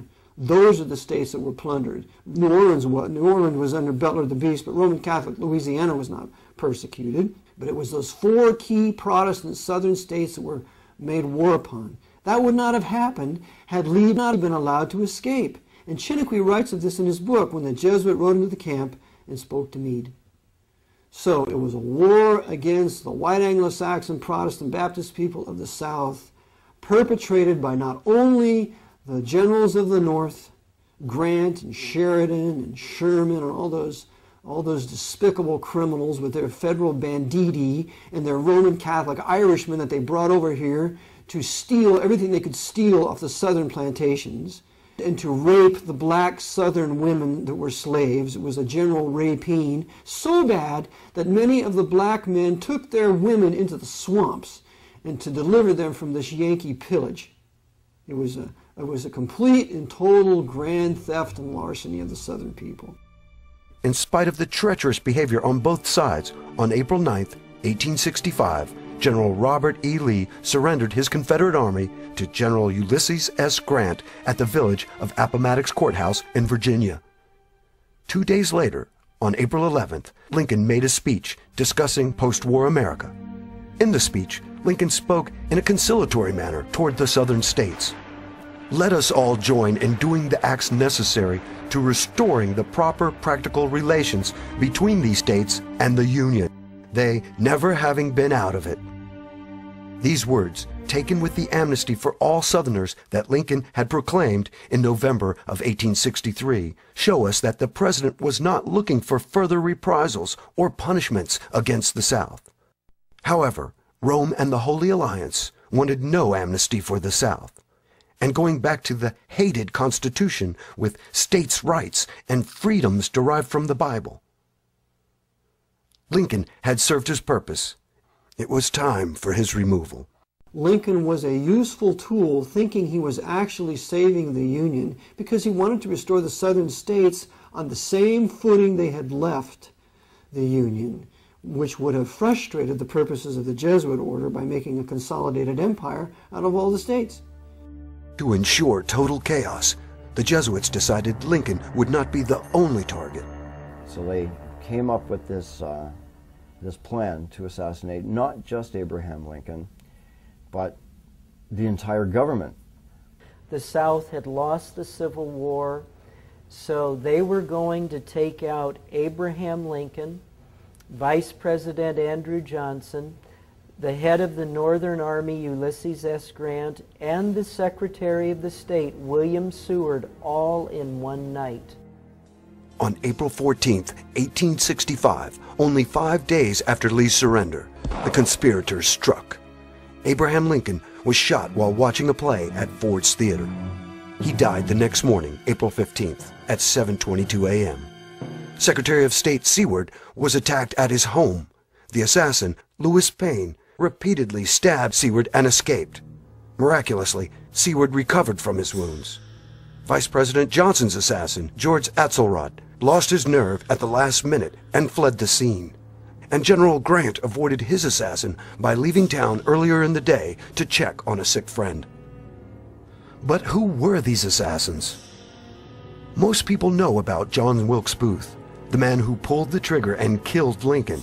But few realize that most of the conspirators were Roman Catholic. Even Booth had converted to Catholicism. It's clear that John Wilkes Booth, while he was a member of the Knights of the Golden Circle, at the time he was plotting Lincoln's assassination, he was also meeting in the home of a very devout Roman Catholic woman by the name of Mary Surratt, right in Washington, D.C. And it was in her home that the plot to kill Lincoln was hatched. The Jesuits of Washington, D.C. put together the plot for the assassination. The Jesuit power behind that plot was Bernardin F. Wiggett. Jesuits, under the stream of an induction, they were not directly to be involved. They only were the elements, the intellectual element that will prepare this. The case of Abraham Lincoln. Abraham Lincoln, the president, was killed by the Jesuits of Rome, but there was no a Jesuit there involved directly. Nevertheless, was the Jesuit who prepared the plot against his life and prepare and train those who were to kill him. They arranged it. Yes. To be sure, the assassins were also Southerners, but they were first and foremost Jesuit assassins and agents of the foreign dictator called the Pope. Among the conspirators was Mary Surratt's son, John Surratt. His tale leads to the very doors of the papal palace in Rome.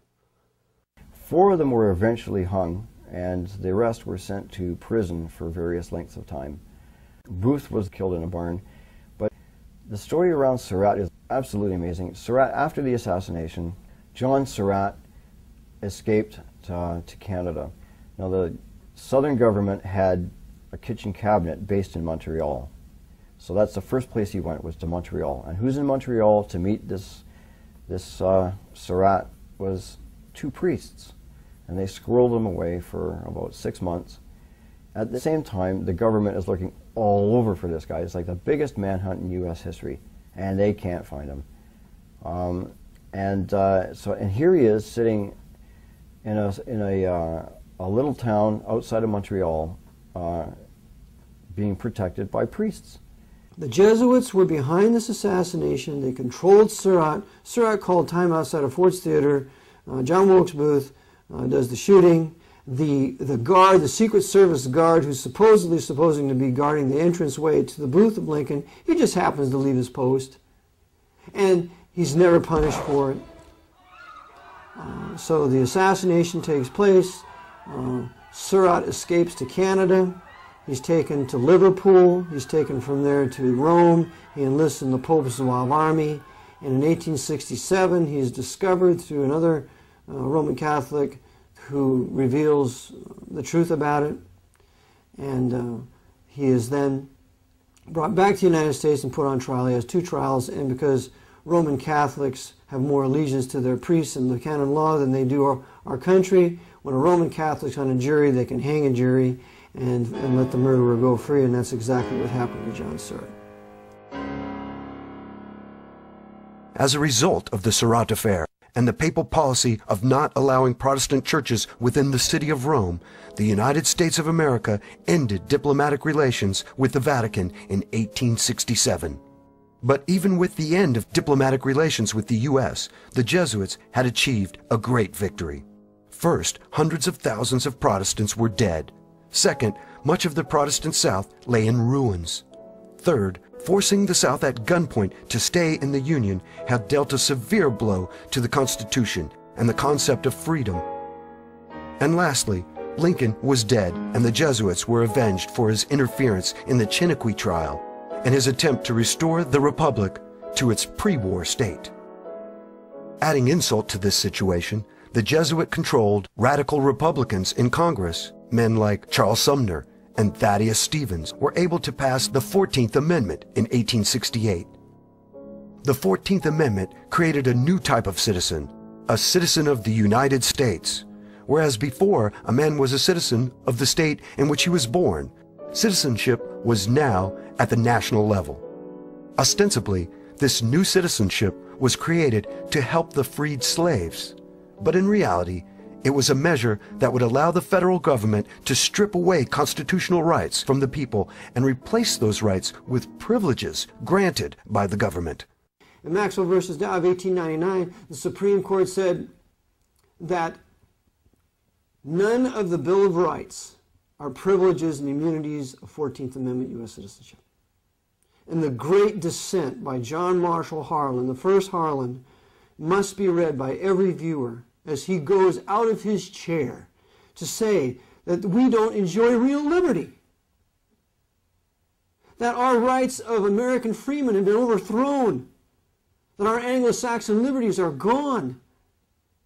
And then he reiterates in 1908 in Twining versus New Jersey, when Twining versus New Jersey comes out and says the First Amendment, the Second Amendment, the Third Amendment, the Fourth Amendment, the Fifth Amendment, the Sixth Amendment, the Seventh Amendment, the Eighth Amendment, none of those amendments are privileges and immunities of United States citizenship under the 14th Amendment.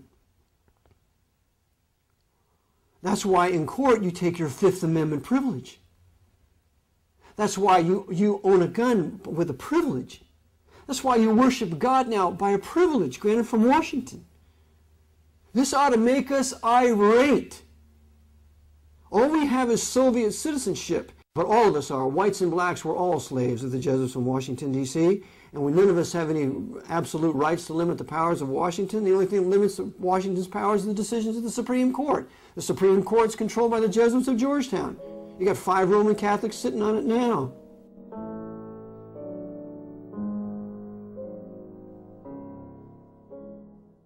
But why was it so important to the Jesuits to create a nation? In his book, A Constitutional View of the Law of the Late War Between the States, Alexander Stephens tells us why. In Volume 2, Alexander Stephens tells us on page 650 the real reason of the 14th Amendment. Quote, consolidation and empire. That's the purpose of the amendment. Consolidation of the states and empire. That's why I call it the Pope's Holy Roman 14th Amendment, corporate fascist socialist communist empire created by this 14th Amendment. He goes on and says, they have not as yet openly denied the federative character of the government. However, in direct war upon its principles, their acts have been covertly aimed. This is an exceedingly important fact to be specifically noted and kept in mind. These monstrous reconstruction measures, with all their enormities and fatal tendencies towards ultimate complete centralism and empire, are still based upon the assumption that the states, as separate integral parts, constitute members of what is still, in words at least, acknowledged to be a federal union. All these bold usurpations of power are, upon their face, nothing but resorts to induce or to compel under duress the peoples of the several southern states to go through the forms of adopting the 14th Amendment as an additional article to the Constitution. So, he then concludes, no system of representative government can be long maintained by any people who have not the intelligence to understand it, the patriotism to approve it, and the virtue to maintain inviolate both its form and principles as established. So this is the reason for the 14th Amendment: consolidation and empire. And this is what Andrew Johnson understood was the purpose, and so he campaigned against it. And he called Lee a hero if that was the real reason for this war, to keep this consolidation and empire from being formed. The 14th Amendment was proclaimed ratified on July 28, 1868. That was the end of the Washington's Republic as established in 1787. So our white Anglo-Saxon, Protestant, and Baptist Calvinist Federal Republic of these United States lasted from 1787 to 1868. And a new nation was established in 1868, and that is called the American Empire in my book, and it has existed from 1868 to the present, and it is squarely in the hands of the papacy for two reasons: for destroying heretics, liberals, perfidious Jews, and infidel Muslims and Buddhists over the last 100 years since the Spanish-American War, or since really the Indian War of the Great Plains. The War of the Great Plains from 1860 to 1890 was the annihilation of the Native American Indians so that they could build an empire from sea to shining sea. A terrible crime. And it was all led by a Roman Catholic Army general named Philip Sheridan, who was advised by America's most powerful Western Jesuit at the time, Pierre de Schmidt. And it was this Philip Sheridan who said, the only good Indian is a dead Indian. With the 14th Amendment, the Constitution of the Founding Fathers was tossed into the dustbin of history, and centralization of power in Washington, D.C. was well underway. Now the American Empire could begin in earnest. The American states, both in the North and South, would be subservient to the federal government and would be essentially slaves to this new master. In rapid succession, the United States found itself in one war after another. The Spanish-American War, World War I, World War II, the Korean War, the Vietnam War, the Cold War, Gulf War I, Gulf War II, and a host of smaller police actions, such as in Somalia, Bosnia, Afghanistan, and Libya. Looking over the last 150 years, one can discern the influence of the Jesuits in the initiation of these wars and conflicts for the purpose of building a world empire under their control. Early in the 20th century, the Jesuits were determined to start a new European war. Germany expelled the Jesuits in 1872. Russia had expelled the Jesuits in 1820. France had expelled the Jesuits in 1880. Britain had formally, although not in actuality, had formally expelled the Jesuits in 1829. Every country in Europe, Switzerland, 1848, every country in Europe had expelled the Jesuits except Belgium. And so the Jesuits said, well, now we're going to have to punish these people because they obviously didn't learn the lesson with Napoleon Bonaparte. So what we're going to do is we're going to use Britain and we're going to use America, and we're going to have a second 30 Years' War. The first one was from 1618 to 1648. The second one's going to be from 1914 to 1945. We're going to have World War I. We're going to have the Bolshevik Revolution. We're going to have the Spanish Civil War. We're going to have World War II. We're going to just have continual war for 30 years, and we're going to control all the factions. We're going to control the Allies, and we're going to control the Axis. The assassination of Archduke Franz Ferdinand was the spark that ignited the First World War. Archduke Franz Ferdinand was the heir apparent to the Austro-Hungarian throne. His inclusive policy towards the Slavic peoples and lenient treatment of Orthodox Christian Serbia made him unacceptable to Rome. He therefore could not be allowed to rule. The assassination was set for July 26, 1914.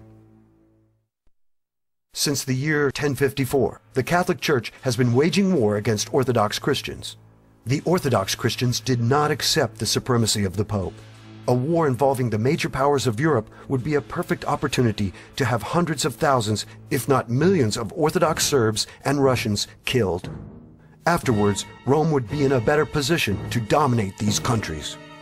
Who shot the Archduke? Gavrilo Princip, a member of the secret society called the Black Hand. The Black Hand was founded by Freemasons. During the trial, Princip testified that his colleague, Saganovich, told me he was a Freemason, and on another occasion told me that the heir apparent, Franz Ferdinand, had been condemned to death by a Freemason's lodge. Even though a Masonic group carried out the murder, all of Serbia was blamed. It was never pointed out at that time that the assassins were linked to Freemasonry, and that its upper levels had been under the control of the Jesuits for nearly a century.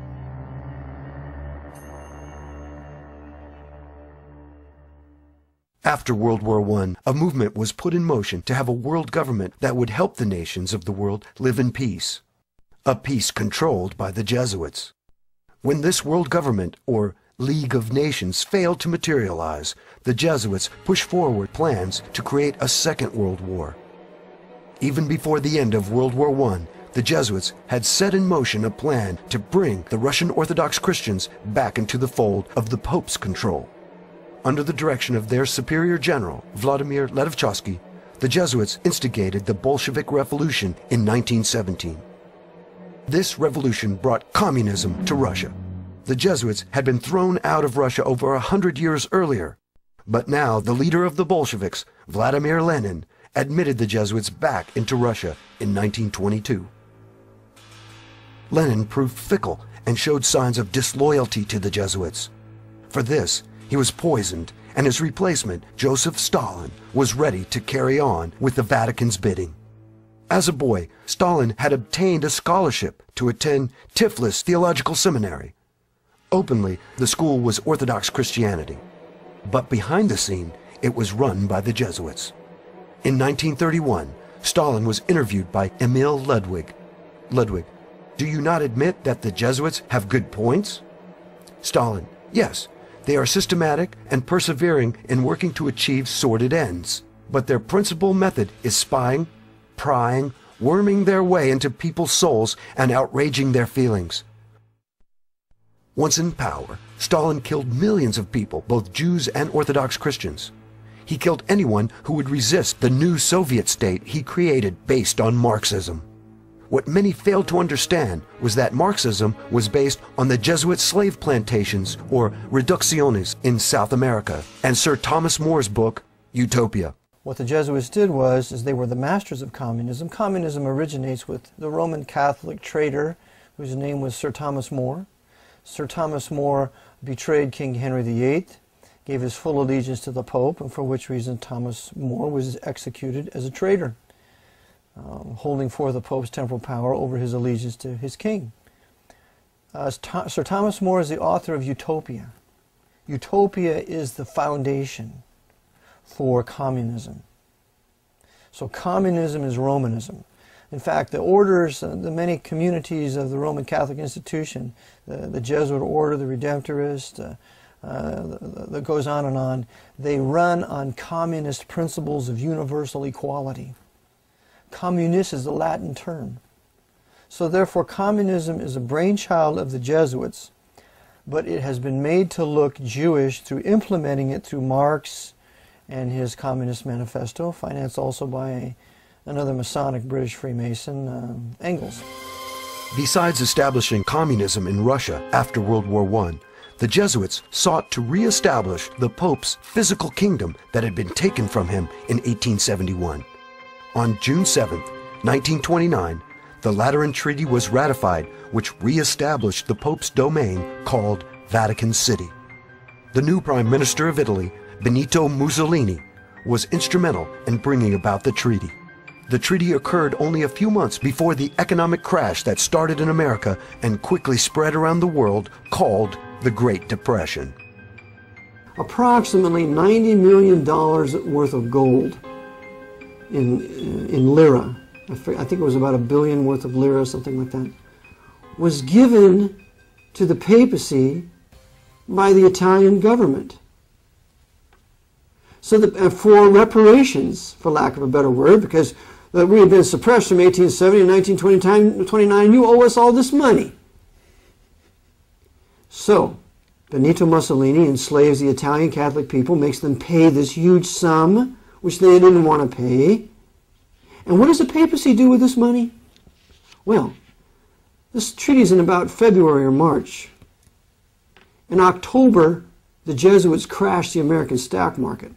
And they used their number one short seller, the Irish Roman Catholic Joseph P. Kennedy, to do it. So they sell short, the margin calls can't be met, the stock market crashes, and what happens?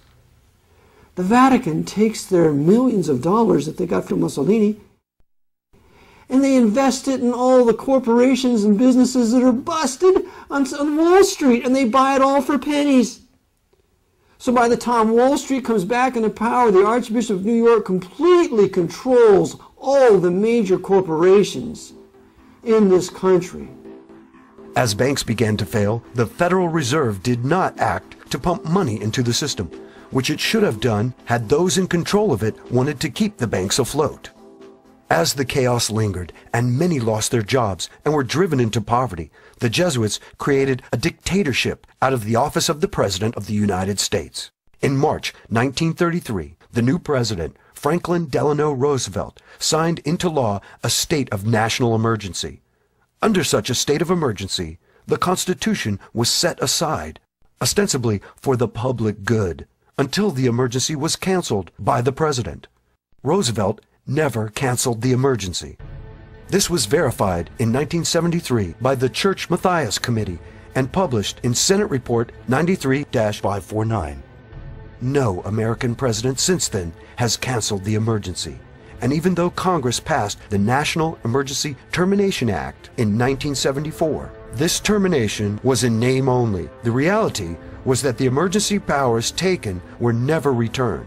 They continued in the U.S. Code as permanent powers. Thus, we are currently in a state of emergency or dictatorship. It should also be noted that Roosevelt was a 32nd degree Freemason. FDR was obliged to follow the orders of the head of this secret society. His oath to Freemasonry superseded his oath to the U.S. Constitution. And as we have seen, the man in control of Freemasonry was the Jesuit Superior General. In Germany, the Vatican had in place Adolf Hitler. It is usually not emphasized, but Hitler was a Roman Catholic. Hitler praised the Roman Catholic Church, saying that, "Until now, there has never been anything more grandiose on the earth than the hierarchical organization of the Catholic Church." Heinrich Himmler, Hitler's head of the SS, was also a Roman Catholic. Friedrich Hofhet wrote, "Hitler, Goebbels, Himmler, and most members of the party's old guard were Catholics." After the war, Walter Schellenberg, former head of German counterespionage, stated, "The SS organization had been constituted by Himmler according to the principles of the Jesuit order." Himmler's title as Supreme Commander of the SS was to be the equivalent of the Jesuits' general. Incredibly, although he killed and tortured millions, the Vatican never excommunicated Hitler. In fact, not one of the mass murderers of the Third Reich was ever excommunicated by the Vatican. The day Hitler died, the Spanish dictator Franco, also a Roman Catholic, had this statement run in the publication Reforme. Adolf Hitler, son of the Catholic Church, died while defending Christianity. As a loyal son, Hitler killed heretics, including Protestants, Jews, Orthodox Christians, and even liberal Catholics. All told, the war dead numbered between 62 to 78 million people. 11 million of the total dead from World War II died in concentration camps, 6 million being Jews. The Jewish Holocaust was never condemned by Pope Pius XII, or for that matter, by any other pope. Why this silence? The Jews, like all heretics, resisted conversion to Roman Catholicism and obedience to the Pope. Who financed Hitler? The answer is clear and easily verified. The Vatican and many of the wealthy elite in the West gave Hitler the money he needed to build the Third Reich. As early as 1919, Archbishop Eugenio Pacelli met a young Adolf Hitler in Munich. The meeting occurred at night while all the household was asleep except for the nun who attended Archbishop Pacelli. Her name was Pascalina. According to Pascalina, Hitler told Pacelli that he was out to check the spread of aesthetic communism in Munich and elsewhere. It did not come as a surprise to her, therefore, in light of Pacelli's hatred of the Reds, to see the prelate present Hitler with a large cache of church money to aid the rising revolutionary and his small struggling band of anti-communists. Go, quell the devil's work. Help spread the love of Almighty God, Pacelli told Hitler. For the love of Almighty God, she heard the young man Adolf Hitler reply. Money for this young revolutionary also came from industrialists in the West. Hitler's rise to power was financed by London and New York and Berlin. They were the Knights of Malta running the banking institutions of the world. In the discipline of historical research, one of the greatest taboo subjects is to look into who financed Hitler. The answer is clear and easily verified. The Vatican and many of the wealthy elite in the West gave Hitler the money he needed to build the Third Reich. Many do not realize that Prescott Bush, the grandfather of President George W. Bush, and George Herbert Walker, the maternal great-grandfather of President George W. Bush, were Nazi collaborators. Along with Averell Harriman, they set up Union Banking Corporation as a complex money laundering operation for a number of Nazi front businesses. Documents at the National Archives and the Library of Congress show conclusively that Prescott Bush and George Herbert Walker should have been tried for treason because their Nazi dealings continued after the U.S. entered World War II. They had continued to do business with their primary Nazi patron, who was Fritz Thyssen, who backed Hitler beginning in 1921 and who was the wealthiest man in Germany, and a steel and coal baron who, with his partner Friedrich Flick, essentially built the Nazi war machine along with I.G. Farben. In 1951, when Fritz Thyssen died in Argentina, Union Banking Corporation was liquidated by the U.S. government, and Prescott Bush received $1.5 million for his holdings in his Nazi business, and that was the beginning of the Bush family fortune for all intents and purposes. George Bush doesn't take his philosophical foundation from the Bible or the teachings of Jesus in the Sermon on the Mount. George Bush takes his inspiration from what he learned in Skull and Bones and from the Thule Society that Hitler and Goebbels and Goring cut their teeth in, Bohemian Grove, these evil organizations that perpetrate the ugly things that these criminals are doing to this country, for which they must be held accountable. The Jesuits created the Illuminati in 1776. The American branch of the Illuminati was called Skull and Bones and has its headquarters at CIA recruiting ground, Yale University. Prescott Bush was a member, as was his son and grandson, President George W. Bush. It is interesting that in the 2004 presidential election, two Skull and Bones members ran against each other. You were both in Skull and Bones, the secret society. It's so secret we can't talk about it. What does that mean for America? The conspiracy theorists are going to go wild. I'm sure they are. I don't know. I haven't seen the web. Number 322. First of all, he's not the nominee, and look, I look forward. Are you prepared to lose? No, I'm not going to lose. You both were members of Skull and Bones, a secret society at Yale. What does that tell us? Not much, because it's a secret. Is there a secret handshake? Is there a secret code? I wish there were something secret I could manifest. 322, a secret number? There are all kinds of secrets, Tim, but one thing is not a secret. I disagree with this president's direction. It is evident that the Bush family and others are under and have been under the control of the Jesuits for decades. Most people are familiar with Hitler's book, Mein Kampf. However, it may surprise many that Hitler did not write the book. Adolf Hitler was not a writer. Adolf Hitler was a newspaper reader. According to Kurt Kruger's great book, I Was Hitler's Doctor, it was published in 1934, he said that Hitler's lair was just filled with old newspapers, that's all he ever did was read. These old newspapers. He was not a writer. He was not a student of history. He was not a student of culture. If you read Mein Kampf, whoever wrote it knew the cultures of many different countries over many different centuries. They knew all about political practices. The writers of Mein Kampf were brilliant. And Mein Kampf, according to Leo Lehman, who was an Irish Roman Catholic priest, who wrote Behind the Dictators in 1942, said that Father Bernard Stampfel was the real author of Mein Kampf. Adolf Hitler was created to be an instrument of the Jesuits, and like Napoleon, Hitler served his creator well. Millions of the Vatican's enemies were dead, and America forgot George Washington's warnings and abandoned its policy of isolationism. During World War II, the Vatican targeted the Orthodox Christians in Croatia for destruction. As in World War I, the Orthodox Serbians of Croatia suffered again in World War II. A campaign of terror and murder was inflicted on the Serbs by the Croatian Ustaše regime.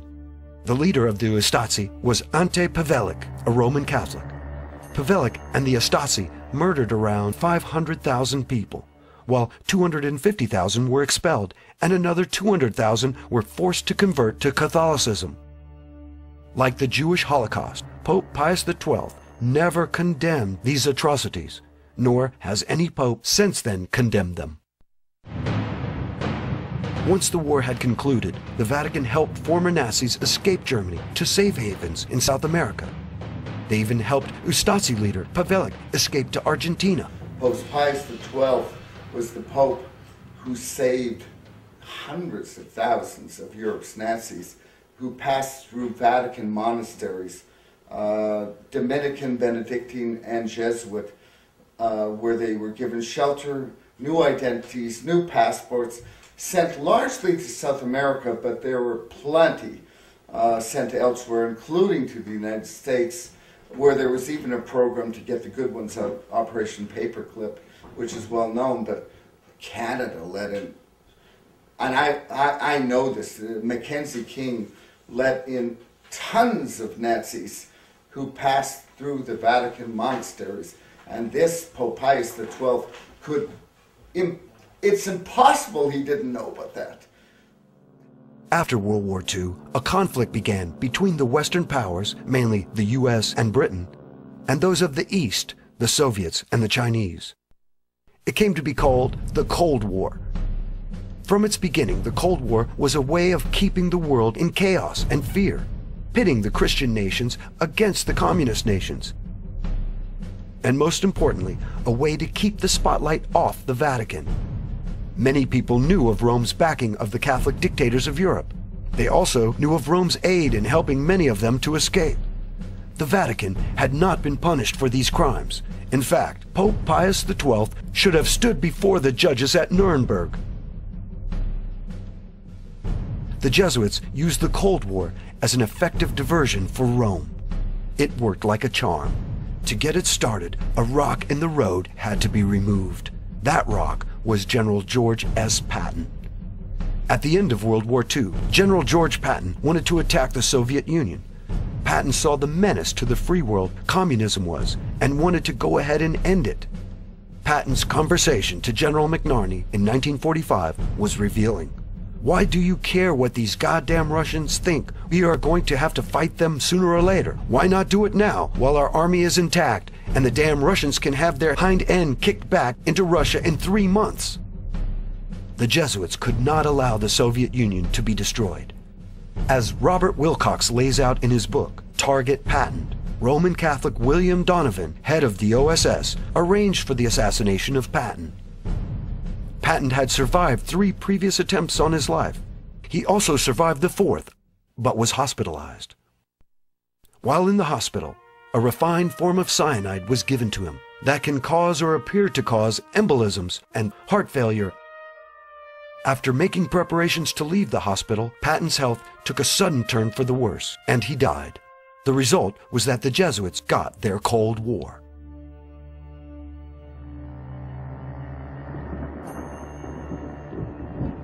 During the Cold War, the activity of 2 U.S. presidents, John Kennedy and Ronald Reagan, reveals much about the power of the Jesuits. John Kennedy was a Roman Catholic who turned against the Vatican and the Jesuits. Kennedy decided to be his own man, take his own counsel, and not take orders from Rome. He turned out to be a liberal Catholic, which is just as obnoxious to the Vatican as a Protestant or any heretic. Kennedy began to pull out of Vietnam. He ordered the Treasury Department to print money and not go through the privately held Federal Reserve. And he had plans for a new invasion of Cuba. See, Kennedy wanted Cuba back from Castro. The big lie is that Kennedy, he canceled the orders. He didn't cancel the orders.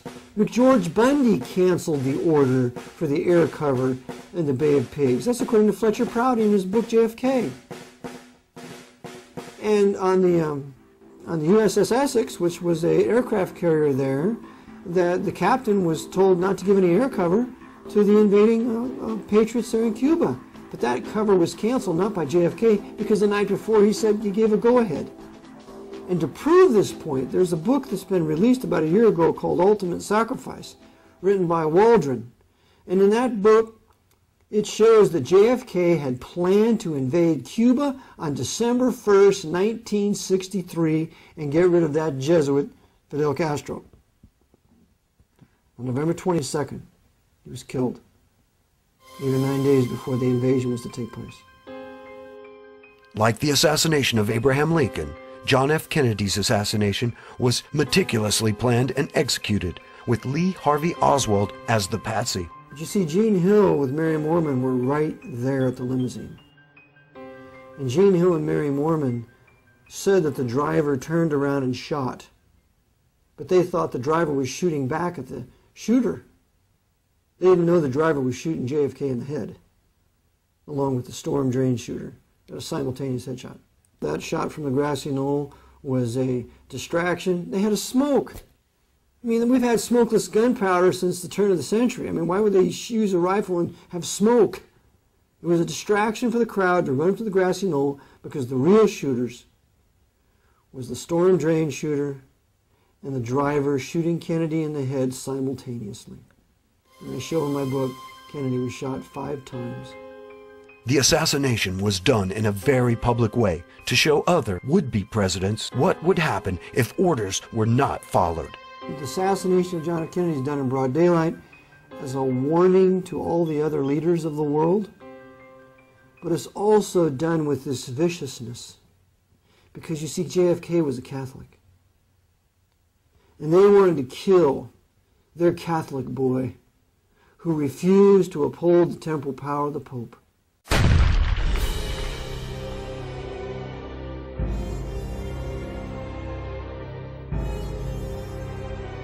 So they killed him viciously and cruelly as a warning to any other Catholic who would dare trammel the temporal power of the Pope. In contrast to Kennedy, Ronald Reagan did everything he could to court Vatican approval after an assassination attempt on his life in 1981. Well, Ronald Reagan was advocating some things that would have built the middle class that were generally pretty good. He was talking like a conservative. Evidently, he thought for a few minutes he was the president because he'd been told to choose George Bush as the vice presidential candidate. And all the conservatives said, "How could you do this to us?" And yet he's still, quote unquote, elected. So Reagan starts to advocate some pretty good things. And so, we're going to punish you, Ronnie. And so they carried out the attempted assassination. If he survives, he'll do what he's told. If he doesn't survive, well, then George Bush will openly take his place and be the president. Either way, we win. So Jerry Parr, the Secret Service agent, shoots Reagan inside the vehicle and makes it look like Hinckley is the one who shot him. Hinckley did not shoot Reagan.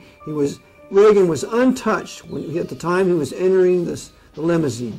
He was shot inside the limousine by a Secret Service agent, and then, phenomenally enough, a Jewish doctor saved his life. So Bush was a part of this, of course. He was not openly made the president, but he was secretly the president during the entire 2 terms of Ronald Reagan. President Reagan has come to fulfill the greatest moment in the history of this conspiracy, because no other president has come as close as President Reagan with the Vatican, and even not even John F. Kennedy. What that means is they have done to President Kennedy, to President Reagan, what they were not able to do even through a Roman Catholic president. In 1984, Reagan established diplomatic relations with the Vatican. Not since 1867 had there been any official contact between the two countries. That relationship was formally restored by the worst president America has ever been disgraced with, our greatest traitor, Ronald Reagan. When he restored diplomatic relationships with the Vatican, formally recognized the sovereign state of Vatican City as a nation, and now America can enter into a concordat with the Pope, as warned by ex-Jesuit Alberto Rivera for many years. Ex-Jesuit priest Alberto Rivera also revealed a secret concerning the inauguration of Ronald Reagan that some noted at the time, but few fully understood. Alberto Rivera made a startling statement in which he said there would be a sign given to Jesuits throughout the world when all churches would be taken over by the Jesuit order. The sign was to be when a president of the United States took his oath of office facing an obelisk. For the first time in U.S. history, the swearing-in ceremonies were moved to the west front of the Capitol, and President Reagan faced the Washington Monument. After Reagan's presidential reign, the Berlin Wall came down in 1989, and the Cold War ended. However, instead of greater freedom, nations around the world found their governments becoming more repressive. Terrorism became the new foe, and the United States and other Western governments pledged to fight this new enemy at all cost. That included taking away all God-given rights from the people in order to bring about supposed peace and safety. In America and elsewhere, many noted that the government knew about the terrorist attacks in advance, but failed to stop them. In fact, it is now painfully obvious that the government allowed these attacks to occur. Unfortunately, the American people find themselves in the same situation and making the same mistake that the Southern people made before the war between the states. In the 1800s, the South, like the North, had Jesuit-controlled Freemasons and coadjutors in key religious, political, and military positions. Many newspapers were also under Rome's control. These men and media outlets created the agitation towards war. As the slave issue escalated, pushing the South towards secession, the Southern people fully expected God to be on their side. However, like America today, the people of the South failed to understand they were not on God's side. The South did not practice biblically sanctioned slavery. The Bible authorizes two types of slavery: a voluntary servitude to pay off debt, and slavery as a result of war. The South did not practice these types of slavery. The South practiced man-stealing or kidnapping for profit. Exodus 21:16 clearly states, "And he that stealeth a man, and selleth him, or if he be found in his hand, he shall surely be put to death." For their sin and refusal to repent of man-stealing, the South reaped a harvest of death and destruction. Likewise, America today is finding itself in the same situation. Instead of asking God why He did not protect them from the terrorist attacks on September 11, 2001, Americans were easily manipulated with pride and cried out for vengeance against a foreign enemy. A vengeance that brought multi-billion-dollar profits to the death industries by promoting endless war. Instead of asking God what they had done to offend Him and lose their blessed state, the American people are seeking answers and solutions from politicians, false prophets, and economic wizards. For the most part, the American people do not see a correlation between turning their backs on the God of the Bible and the disasters that have come down upon them.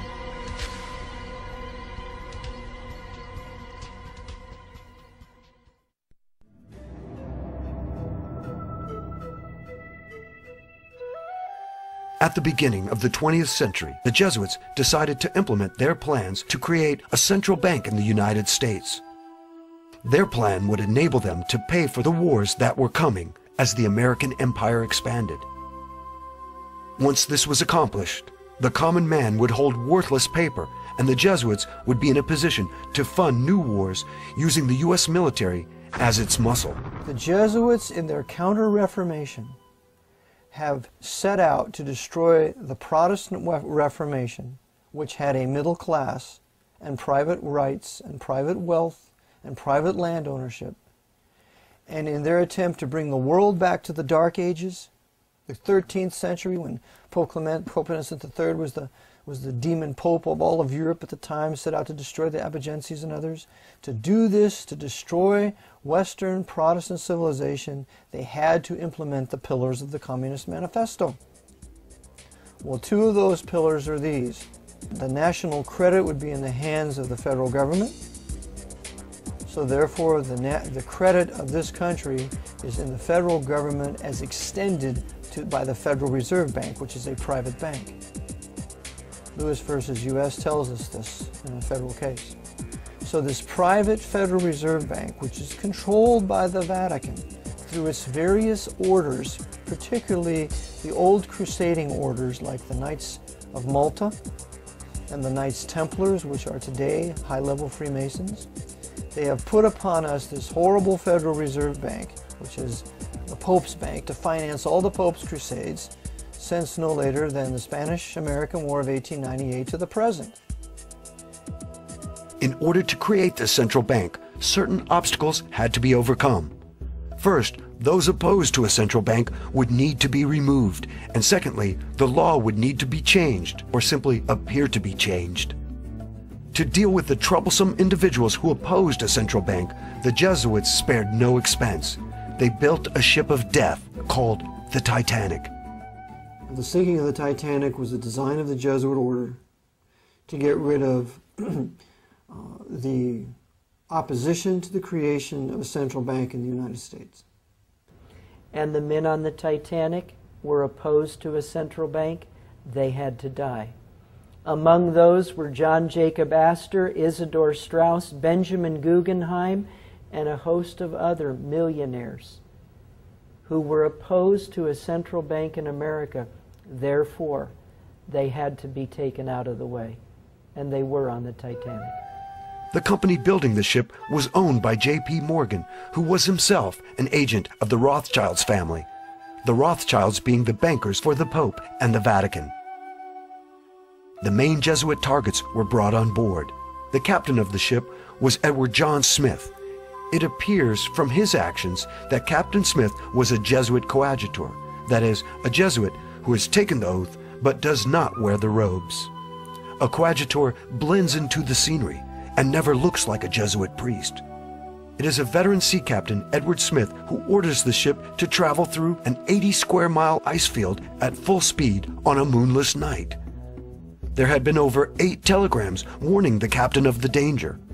He's warned 8 times, slow the ship down, slow the Titanic down, you're going too fast. Not once stopped. Knew there was an iceberg field up ahead, knew that he should have slowed down, but didn't. And so you look and you say, how was it that this man could go headlong into a field of icebergs and not slow the ship down, not be more careful? The only conclusion you can draw is, as a coadjutor of the Jesuit order, right through the line, the chain of command, he was told, sink the ship. And he did. On board the Titanic, and this is all documented in a National Geographic video that was put out in 1986. You can go to your local library and they'll either have it on hand or they can get it on library loan. But on that videotape, it shows that as the Titanic was coming up along the coast of England, it had various stops. And at one stop, a Jesuit priest got on board. His name was Francis Brown.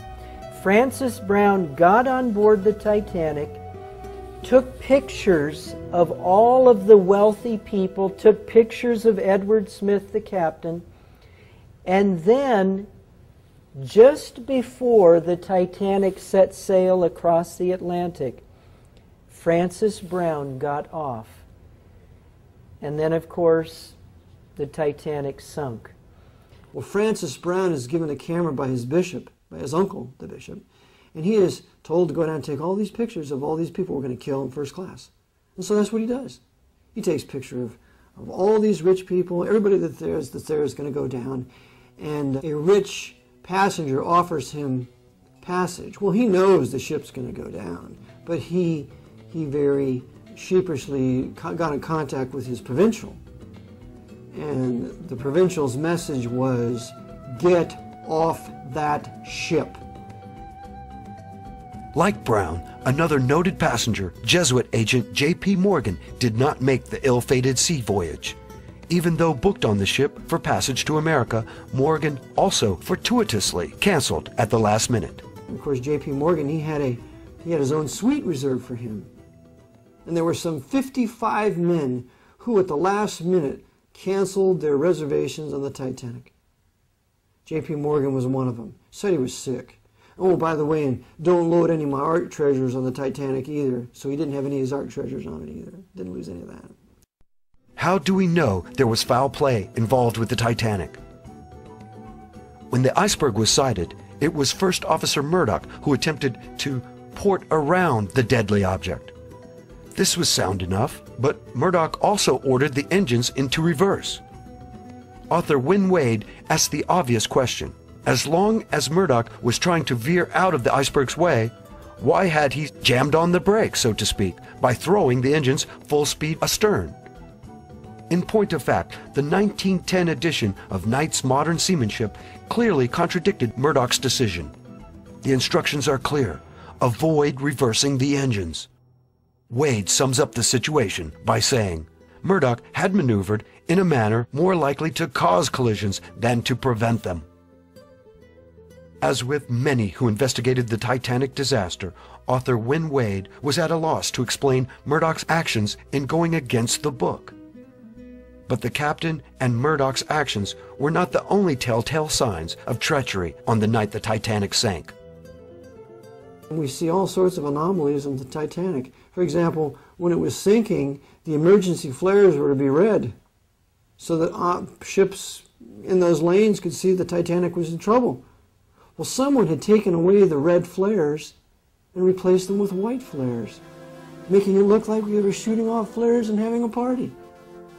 And then the loading of the boats, we know that was a fraud. They didn't allow the lifeboats to be completely loaded. They were only half loaded, some 1/3 loaded, because the targets in the first class could not be allowed to board.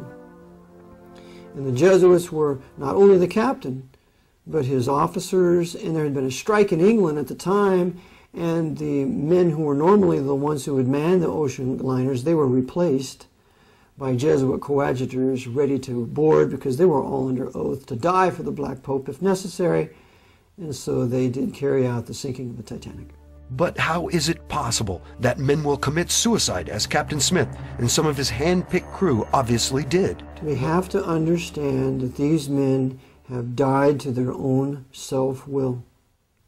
And so they have completely been emptied of their own personalities, and upon the order of their commander will do exactly what they're told.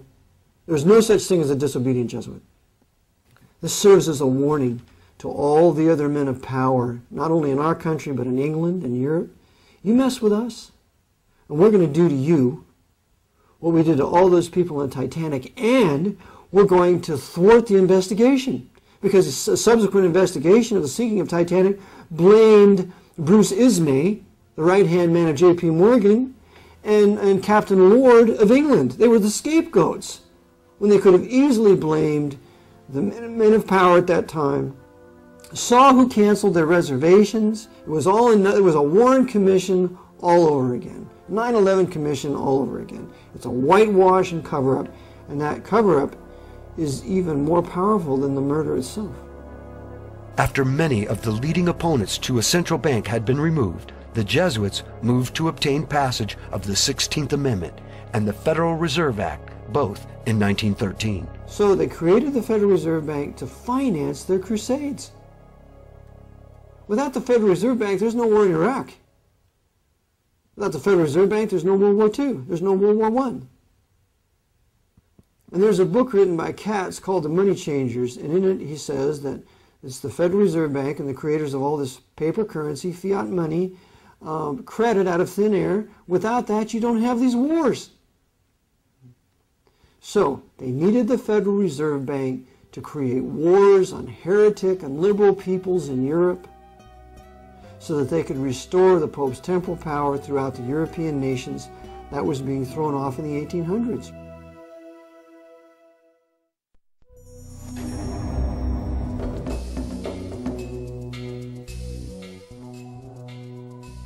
Besides instigating wars and controlling the banking industry, the Jesuits have spent a great deal of time and effort attacking and undermining their #1 enemy, the Bible, specifically the King James Bible.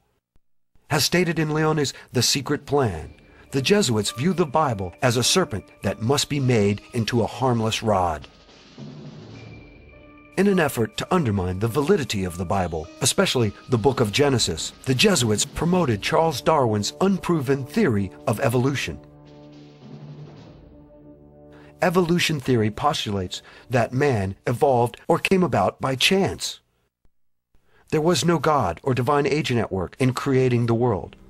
All life had simply developed over time by mutations from a single cell that was formed billions of years ago.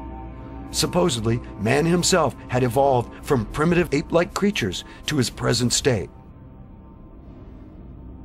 When the evolutionary theory needed proof of its validity, a young Jesuit priest by the name of Pierre Teilhard de Chardin appeared on the scene. In 1912, Teilhard assisted Charles Dawson at the digs in England where the Piltdown Man was discovered. This so-called missing link convinced most of the world that mankind had evolved from more ape-like creatures. It was not until 40 years later that the Piltdown Man was discovered to be a hoax. Philip Johnson, in his book Darwin on Trial, has this to say. Many persons familiar with the evidence, including Stephen Jay Gould and Louis Leakey, have concluded that Teilhard de Chardin was probably culpably involved in preparing the Piltdown fraud. By the time Piltdown Man was exposed, a generation had been indoctrinated into the belief that the evolutionary theory had a solid foundation in science. The truth of the matter is that the evolutionary theory is questionable or bad science, with no solid foundations in truth. illustrate this fact, let's look at an exchange between author Luther Sunderland and Dr. Colin Patterson. Luther Sunderland was a creationist author and exponent. In 1978, Dr. Patterson, a senior paleontologist at the British Museum of Natural History in London, published a book entitled Evolution. Sunderland wrote to Dr. Patterson and asked why the preeminent evolutionist had not included any pictures of transitional fossils in his book. Dr. Patterson candidly replied, "I fully agree with your comments on the lack of direct illustrations of evolutionary transitions in my book. If I knew of any, fossil or living, I would certainly have included them. You suggest that an artist should be used to visualize such transformations, but where would he get the information from? I could not, honestly, provide it, and if I were to leave it to artistic license, would that not mislead the reader?" Like a bombshell, this statement by Dr. Patterson hit the evolutionary world and enraged it. Patterson sought to pacify his evolutionary colleagues, but he never recanted. To those who had a modicum of common sense, it was evident that the evolutionary emperor was not wearing any clothes. Evolution was just a theory that had no hard evidence to back it up. In his 1996 book, Darwin's Black Box, Dr. Michael Behe made this rather pointed observation. In the face of the enormous complexity that modern biochemistry has uncovered in the cell, the scientific community is paralyzed. No one at Harvard University, no one at the National Institutes of Health, no member of the National Academy of Sciences, no Nobel Prize winner, no one at all can give a detailed account of how the cilium, or vision, or blood clotting, or any complex biochemical process might have developed in a Darwinian fashion. But in spite of this and other overwhelming evidence that the evolutionary theory had no foundation in fact, the Vatican came out with an extraordinary statement. On October 22, 1996, the same year as Behe's book, Pope John Paul II issued a statement to the Pontifical Academy in which he said, "New knowledge has led to the recognition of the theory of evolution as more than hypothesis." This endorsement of evolution showed the true nature of the Vatican. The God of the Bible had to be denied and relegated to the past. The Jesuit plan to cast doubt on the Bible as God's word of truth had come a long way. But Darwin's theory of evolution was not their greatest achievement in undermining biblical authority. The Jesuits set in motion an attack on the original Greek text of the Bible. The New Testament was written in Greek. For over 1900 years, the Greek text of the Scriptures had endured and come down to us as it was read by the first Christians. To be sure, we now only have copies of the originals, but the text has remained the same. Today, there are 5,686 Greek New Testament manuscripts in existence. Of these manuscripts, the majority, over 90%, have been used over the centuries as a basis for the text of the New Testament. This majority text came out of Antioch in Syria. Antioch became the headquarters for Christians of the first century, and the majority text is often referred to as the Antiochian text. But the authoritative line of manuscripts is more often called the Textus Receptus, or received text. The King James Version is based on the received text. In the past, there have been attempts to alter the received text. A group of Gnostic Christians centered in Alexandria, Egypt, altered some manuscripts in the 3rd century. The corrupted Alexandrian manuscripts downplayed the divinity of Jesus. The famous scholar Origen seems to have had a hand in this undertaking. However, the Christians of that time were not fooled. In the 4th century, another attempt to pass on these same corrupted manuscripts was led by the Roman Catholic scholar Jerome. Jerome made a translation of the Bible using the corrupted Alexandrian texts in 380 AD. Jerome called his translation the Vulgate. Jerome's new translation was promoted by Rome, and those who did not use it were persecuted.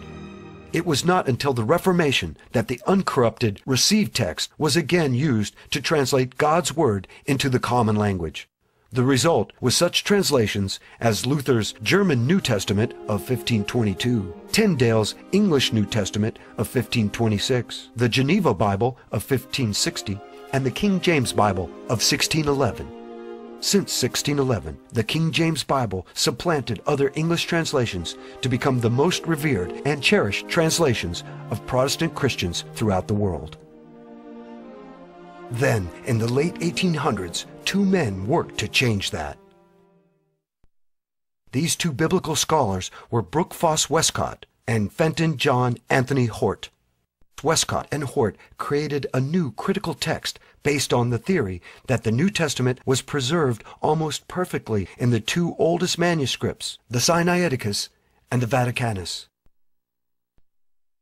The Sinaiticus manuscript was discovered in 1844 in a Roman Catholic monastery.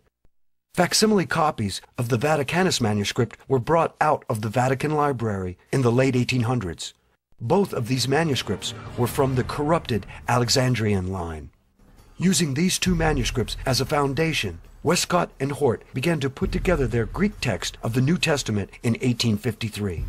In 1881, they completed and published their work. According to Westcott and Hort, now for the first time, the true text of the New Testament was available to believers. Significantly, it is from the Westcott and Hort Greek text that many modern Bible translations have been produced. And what has been the effect of this change to those in the pews listening to the Word of God? With regard to John 1:18, we read in the King James Version, "No man hath seen God at any time. The only begotten Son, which is in the bosom of the Father, he hath declared him." The same verse in the New International Version, based on the Westcott-Hort text, reads, "No one has ever seen God, but God the one and only, who is at the Father's side, has made him known." Despite the somewhat confused rendering in the NIV, the change really amounts to altering only begotten Son to only begotten God. The appearance of this alteration in a small body of text originating from the veritable capital of Gnosticism, Alexandria, would suggest that the Gnostics made their mark in these texts and at this verse. Gnostics saw matter as evil and spirit as good. God was spirit and could not be involved with wicked matter or flesh, especially in the conception of a child. To Gnostics, the virgin birth was an impossibility. Another example of the corrupt influence of the Alexandrian manuscript was found in Acts 2:30. King David is spoken of in this verse as, "Being a prophet and knowing that God has sworn with an oath to him, that of the fruit of his loins, according to the flesh, he would raise up Christ to sit on his throne." The same verse in the New International Version, based on the Westcott-Hort text, reads, "But he was a prophet and knew that God had promised him on oath that he would place one of his descendants on his throne." This is a clear-cut example of the removal of a biblical statement concerning the literal incarnation and physical descendants of Jesus Christ from David. This is in line with many Gnostic systems, which viewed Christ as a purely spiritual being, an aeon emanating from the everlasting. The reading presented in the traditional text, where Christ in the flesh is said to be in physical descendants from David, would be antithetical to these speculative systems. There are many other examples that can be used to illustrate the point that the Westcott and Hort Greek text holds contrary views to the doctrines and teachings of the majority of the existing Greek manuscripts. Unfortunately, most Christians today are ignorant of this and still rely on the corrupt Westcott and Hort Greek text. Since they have had such an impact on the biblical text from which many modern translations come, it might be helpful to know more about Westcott and Hort. Supposedly, these men were Protestants. Specifically, they were Anglican or Church of England scholars. Moreover, unlike what one would expect from a believer in the truth of the Word of God, Westcott did not believe that the first 3 chapters of Genesis should be taken literally. In a letter to Hort, Westcott stated, No one now, I suppose, holds that the first 3 chapters of Genesis, for example, give a literal history. I could never understand how anyone reading them with open eyes could think they did. Westcott also doubted the miracle stories in the Bible. He stated, "I never read an account of a miracle, but I seem instinctively to feel its improbability." But even more telling is Westcott's devotion to John Henry Newman. Newman, along with several other Church of England clergymen, began the Oxford movement in 1833. The purpose of this secret movement was to reunite the Church of England with the Roman Catholic Church. That same year, a clandestine meeting was held in Rome between John Henry Newman, Richard Froude, and Monsignor Wiseman. When asked what it would take for the Church of England to be accepted back into the Roman Catholic Church, Monsignor Wiseman answered, "The Church of England must accept the Council of Trent in its entirety." Consider that. In 1833, the spokesman for the papacy brings up the acceptance of the Council of Trent as the main condition for reuniting with Rome. The Council of Trent met and declared 125 anathemas against the Protestant Reformation.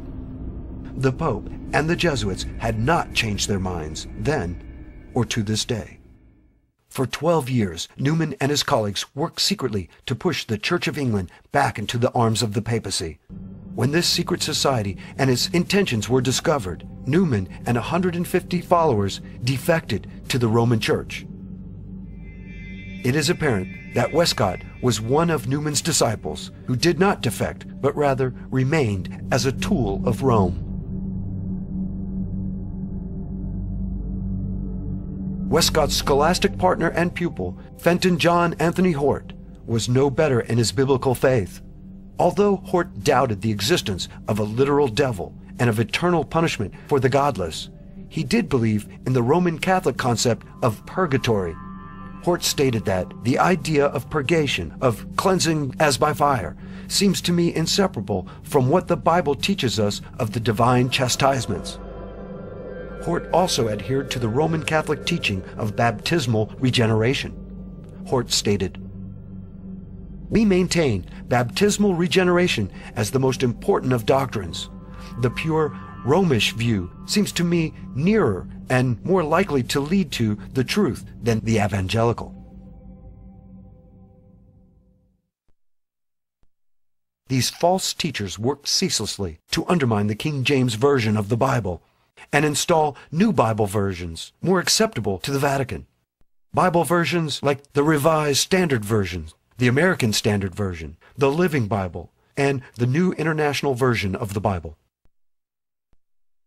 As mentioned earlier, the NIV is based on the Westcott-Hort Greek text, and its successor, the Nestle-Aland Greek text. A Jesuit translator, Carlo Cardinal Martini, was on the translation committee for the NIV. For this supposedly Protestant translation of the Bible, a representative of a group sworn to destroy Protestants sat on the committee that created a Protestant Bible. So, is this really a Protestant Bible? Once doubt had sufficiently been cast on the Bible and its veracity, the Jesuits knew the public would be less inclined to rise up in revolt as more open and drastic measures were taken to suppress the true Word of God. In the 1962 Engel versus Vitale case, the U.S. Supreme Court voted that prayer in public school was unconstitutional. Why? Because it violated the First Amendment. Prayer in school had not violated the First Amendment for 175 years, but suddenly it did? The following year, in the case of Abington versus Shemp, the Supreme Court voted that the reading of the Bible was also a violation of the First Amendment. How did the Supreme Court arrive at these decisions? One only has to know that the Chief Justice of the court, Earl Warren, was a Freemason to see why the court voted as it did. And why did the President and Congress not impeach these Supreme Court justices and remove them from the court? The answer is simple. The President and Congress agreed with the decision. Otherwise, these godless justices would have been impeached and removed.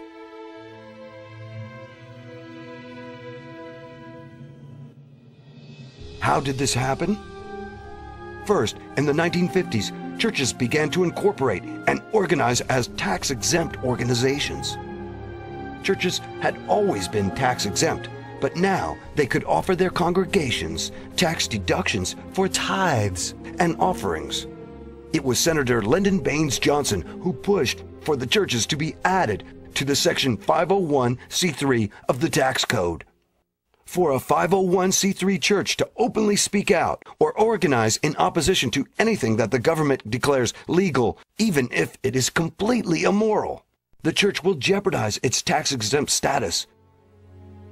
The 501c3 has had a chilling effect upon the free speech rights of the church.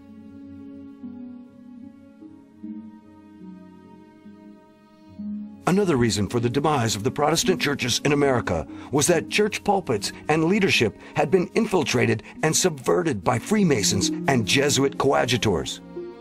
It was at this time, the late 50s and early 60s, that the Second Vatican Council met and set new goals for achieving old purposes. Vatican II fits right in harmony with the Council of Trent, because what you have is at Trent, the Catholic Church said, we will not compromise with Protestantism. And so between Trent in the 1540s and Vatican II from 1958 to 1963, you have Jesuit infiltration of all the churches, so that finally by 1958 to 1963, there's been enough infiltration done, and enough of the messages of those churches have been watered down. So now Rome comes in with the ecumenical movement. That's what John the 23rd did at Vatican II. It was, let's bring all the churches together now, but it's not under Protestantism, it's not under biblical truth and principle, it's under Rome. And it's under Roman tradition and Roman authority. That's all Vatican II was. So Vatican II fits right in harmony with Alberto Rivera and his statement that all the churches by 1981 were completely taken over.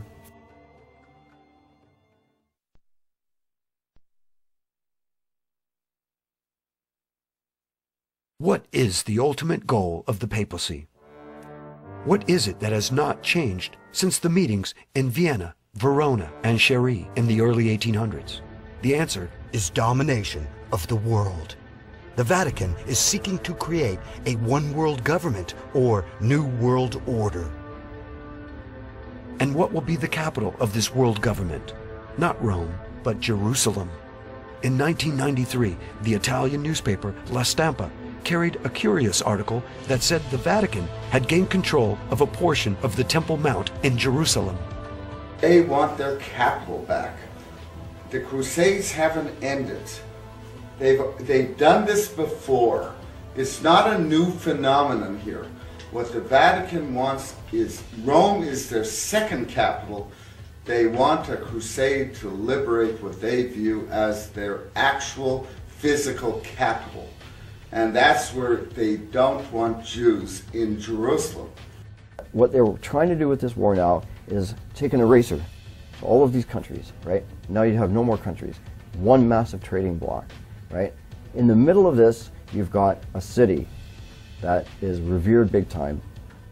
The papacy has wanted to move from Rome to Jerusalem ever since the very first crusade. They still want to do that. And how do we know this? We know this because a person named Marc Halter, the French intellectual friend of Shimon Peres, gave an interview in a now defunct magazine, Israeli magazine Shishi, where he said in May of 1993, I delivered a letter to the Pope, Shimon Peres, promising the Vatican East Jerusalem. And he gave a few details. East Jerusalem would be policed by the UN. The Vatican would get control of all holy sites of all religions. And the PLO would get a stake within this enclave. The Vatican gets the holy sites, and the UN gets to police the place. And now we've got two magazine confirmations, and Arafat agreed to this. According to La Stampa, 3 days before the signing Declaration of Principles. Arafat agreed to the deal. And then when he didn't get the deal, the terror started in earnest.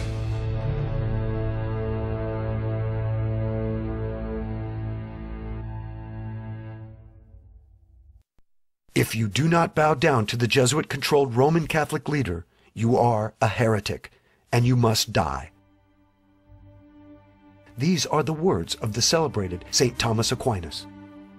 On the part of the Church, however, there is mercy which looks to the conversion of the wanderer, wherefore she condemns not at once, but after the first and second admonition, as the Apostle directs. After that, if he is yet stubborn, the Church, no longer hoping for his conversion, looks to the salvation of others by excommunicating him and separating him from the Church, and furthermore delivers him to the secular tribunal to be exterminated thereby from the world by death. During the Chiniquy trial, Abraham Lincoln put Bishop Foley on the stand. The bishop was forced to admit that St. Thomas was looked upon as one of the highest authorities. In fact, the Roman Catholic bishops swore that God himself had inspired what St. Thomas had written about the manner in which heretics should be treated by the Roman Catholics. If the Vatican has its way, the future for all who speak out against the Pope, or who do not go along with the goals of the Jesuits, is one of torture and death. This has been the fate of many world leaders, including presidents in the United States. It has also been the fate of others in all walks of life, like Confederate General Stonewall Jackson, those against the central bank on the Titanic, ex-Jesuit Alberto Rivera.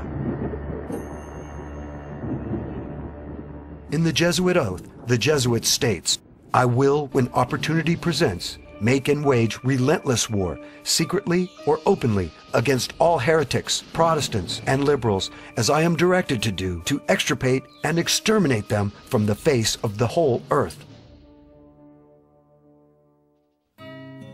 In light of all that has been exposed in this documentary, what is to be done? First and foremost, Christians should seek the Lord's guidance through daily prayer and Bible study. We should pray for a new reformation, not a false revival, nor one that piggybacks on a political movement, or even one that tries to take control of the existing Antichrist, Republican, and Democrat parties, but rather a reformation that emphasizes the God of the Bible, a Bible based on the Textus Receptus, like the King James Version. Secondly, the Bible tells Christians to separate ourselves from evil. Be ye not unequally yoked together with unbelievers. And in the same chapter, verse 17, "Wherefore come out from among them, and be ye separate, saith the Lord." We should seek for a peaceful separation or secession from the American Empire. We want to go back to a typical constitutional Protestant form of government that was isolationist. We kept our noses out of the businesses of other nations, and we sought to develop our own country. George Bush has called the United States Constitution a GD piece of paper, and he's called this present war a crusade, which it is. So it's all the more reason to secede. We're never going to get any relief. We need to have a move in every state for secession, where we can begin to withdraw from Rome on the Potomac, which is Washington, and we can reestablish state, national government once again and begin to govern our own affairs for what's best for that population or those populations in those states. And if we wish, we can then confederate together with other states, but we don't have to. Christians should not only avoid the poisons of this world, but also the false churches in the land. We should attend Bible-believing churches that are not incorporated and thus controlled by the government. If you cannot find a Bible-believing congregation in your area, start a house church yourself, with your family, or with other people in your community. Christians should shine light on the evil we see and speak out against it. In Ephesians we read, "And have no fellowship with the unfruitful works of darkness, but rather expose them." Do not be timid, but speak out about what is clearly unbiblical and evil in this country. And finally, Be aware of deceivers and deceptions. Jesus warned of false prophets with lying tongues. In Matthew 24, verse 11, we read, "And many false prophets shall rise, and shall deceive many." In 1 Timothy, the Apostle Paul wrote, "Now the Spirit speaketh expressly, that in the latter times some shall depart from the faith, giving heed to seducing spirits and doctrines of devils." As we move closer to the second coming of Christ, we should be vigilant and hold steadfast to the true faith as found in the Scriptures, leaning on the Holy Spirit to empower us against false doctrine and wicked men. God's Word does not tell us to make war on other countries, to bring them democracy, or to do nation building. These lies need to be denounced. The Jesuits will not stop in their quest for world dominion and the setting up of a new world order. Christians are to resist this Antichrist system and be the light of the world. As the light shines, it reveals the truth, and the dark creatures of this world retreat from it.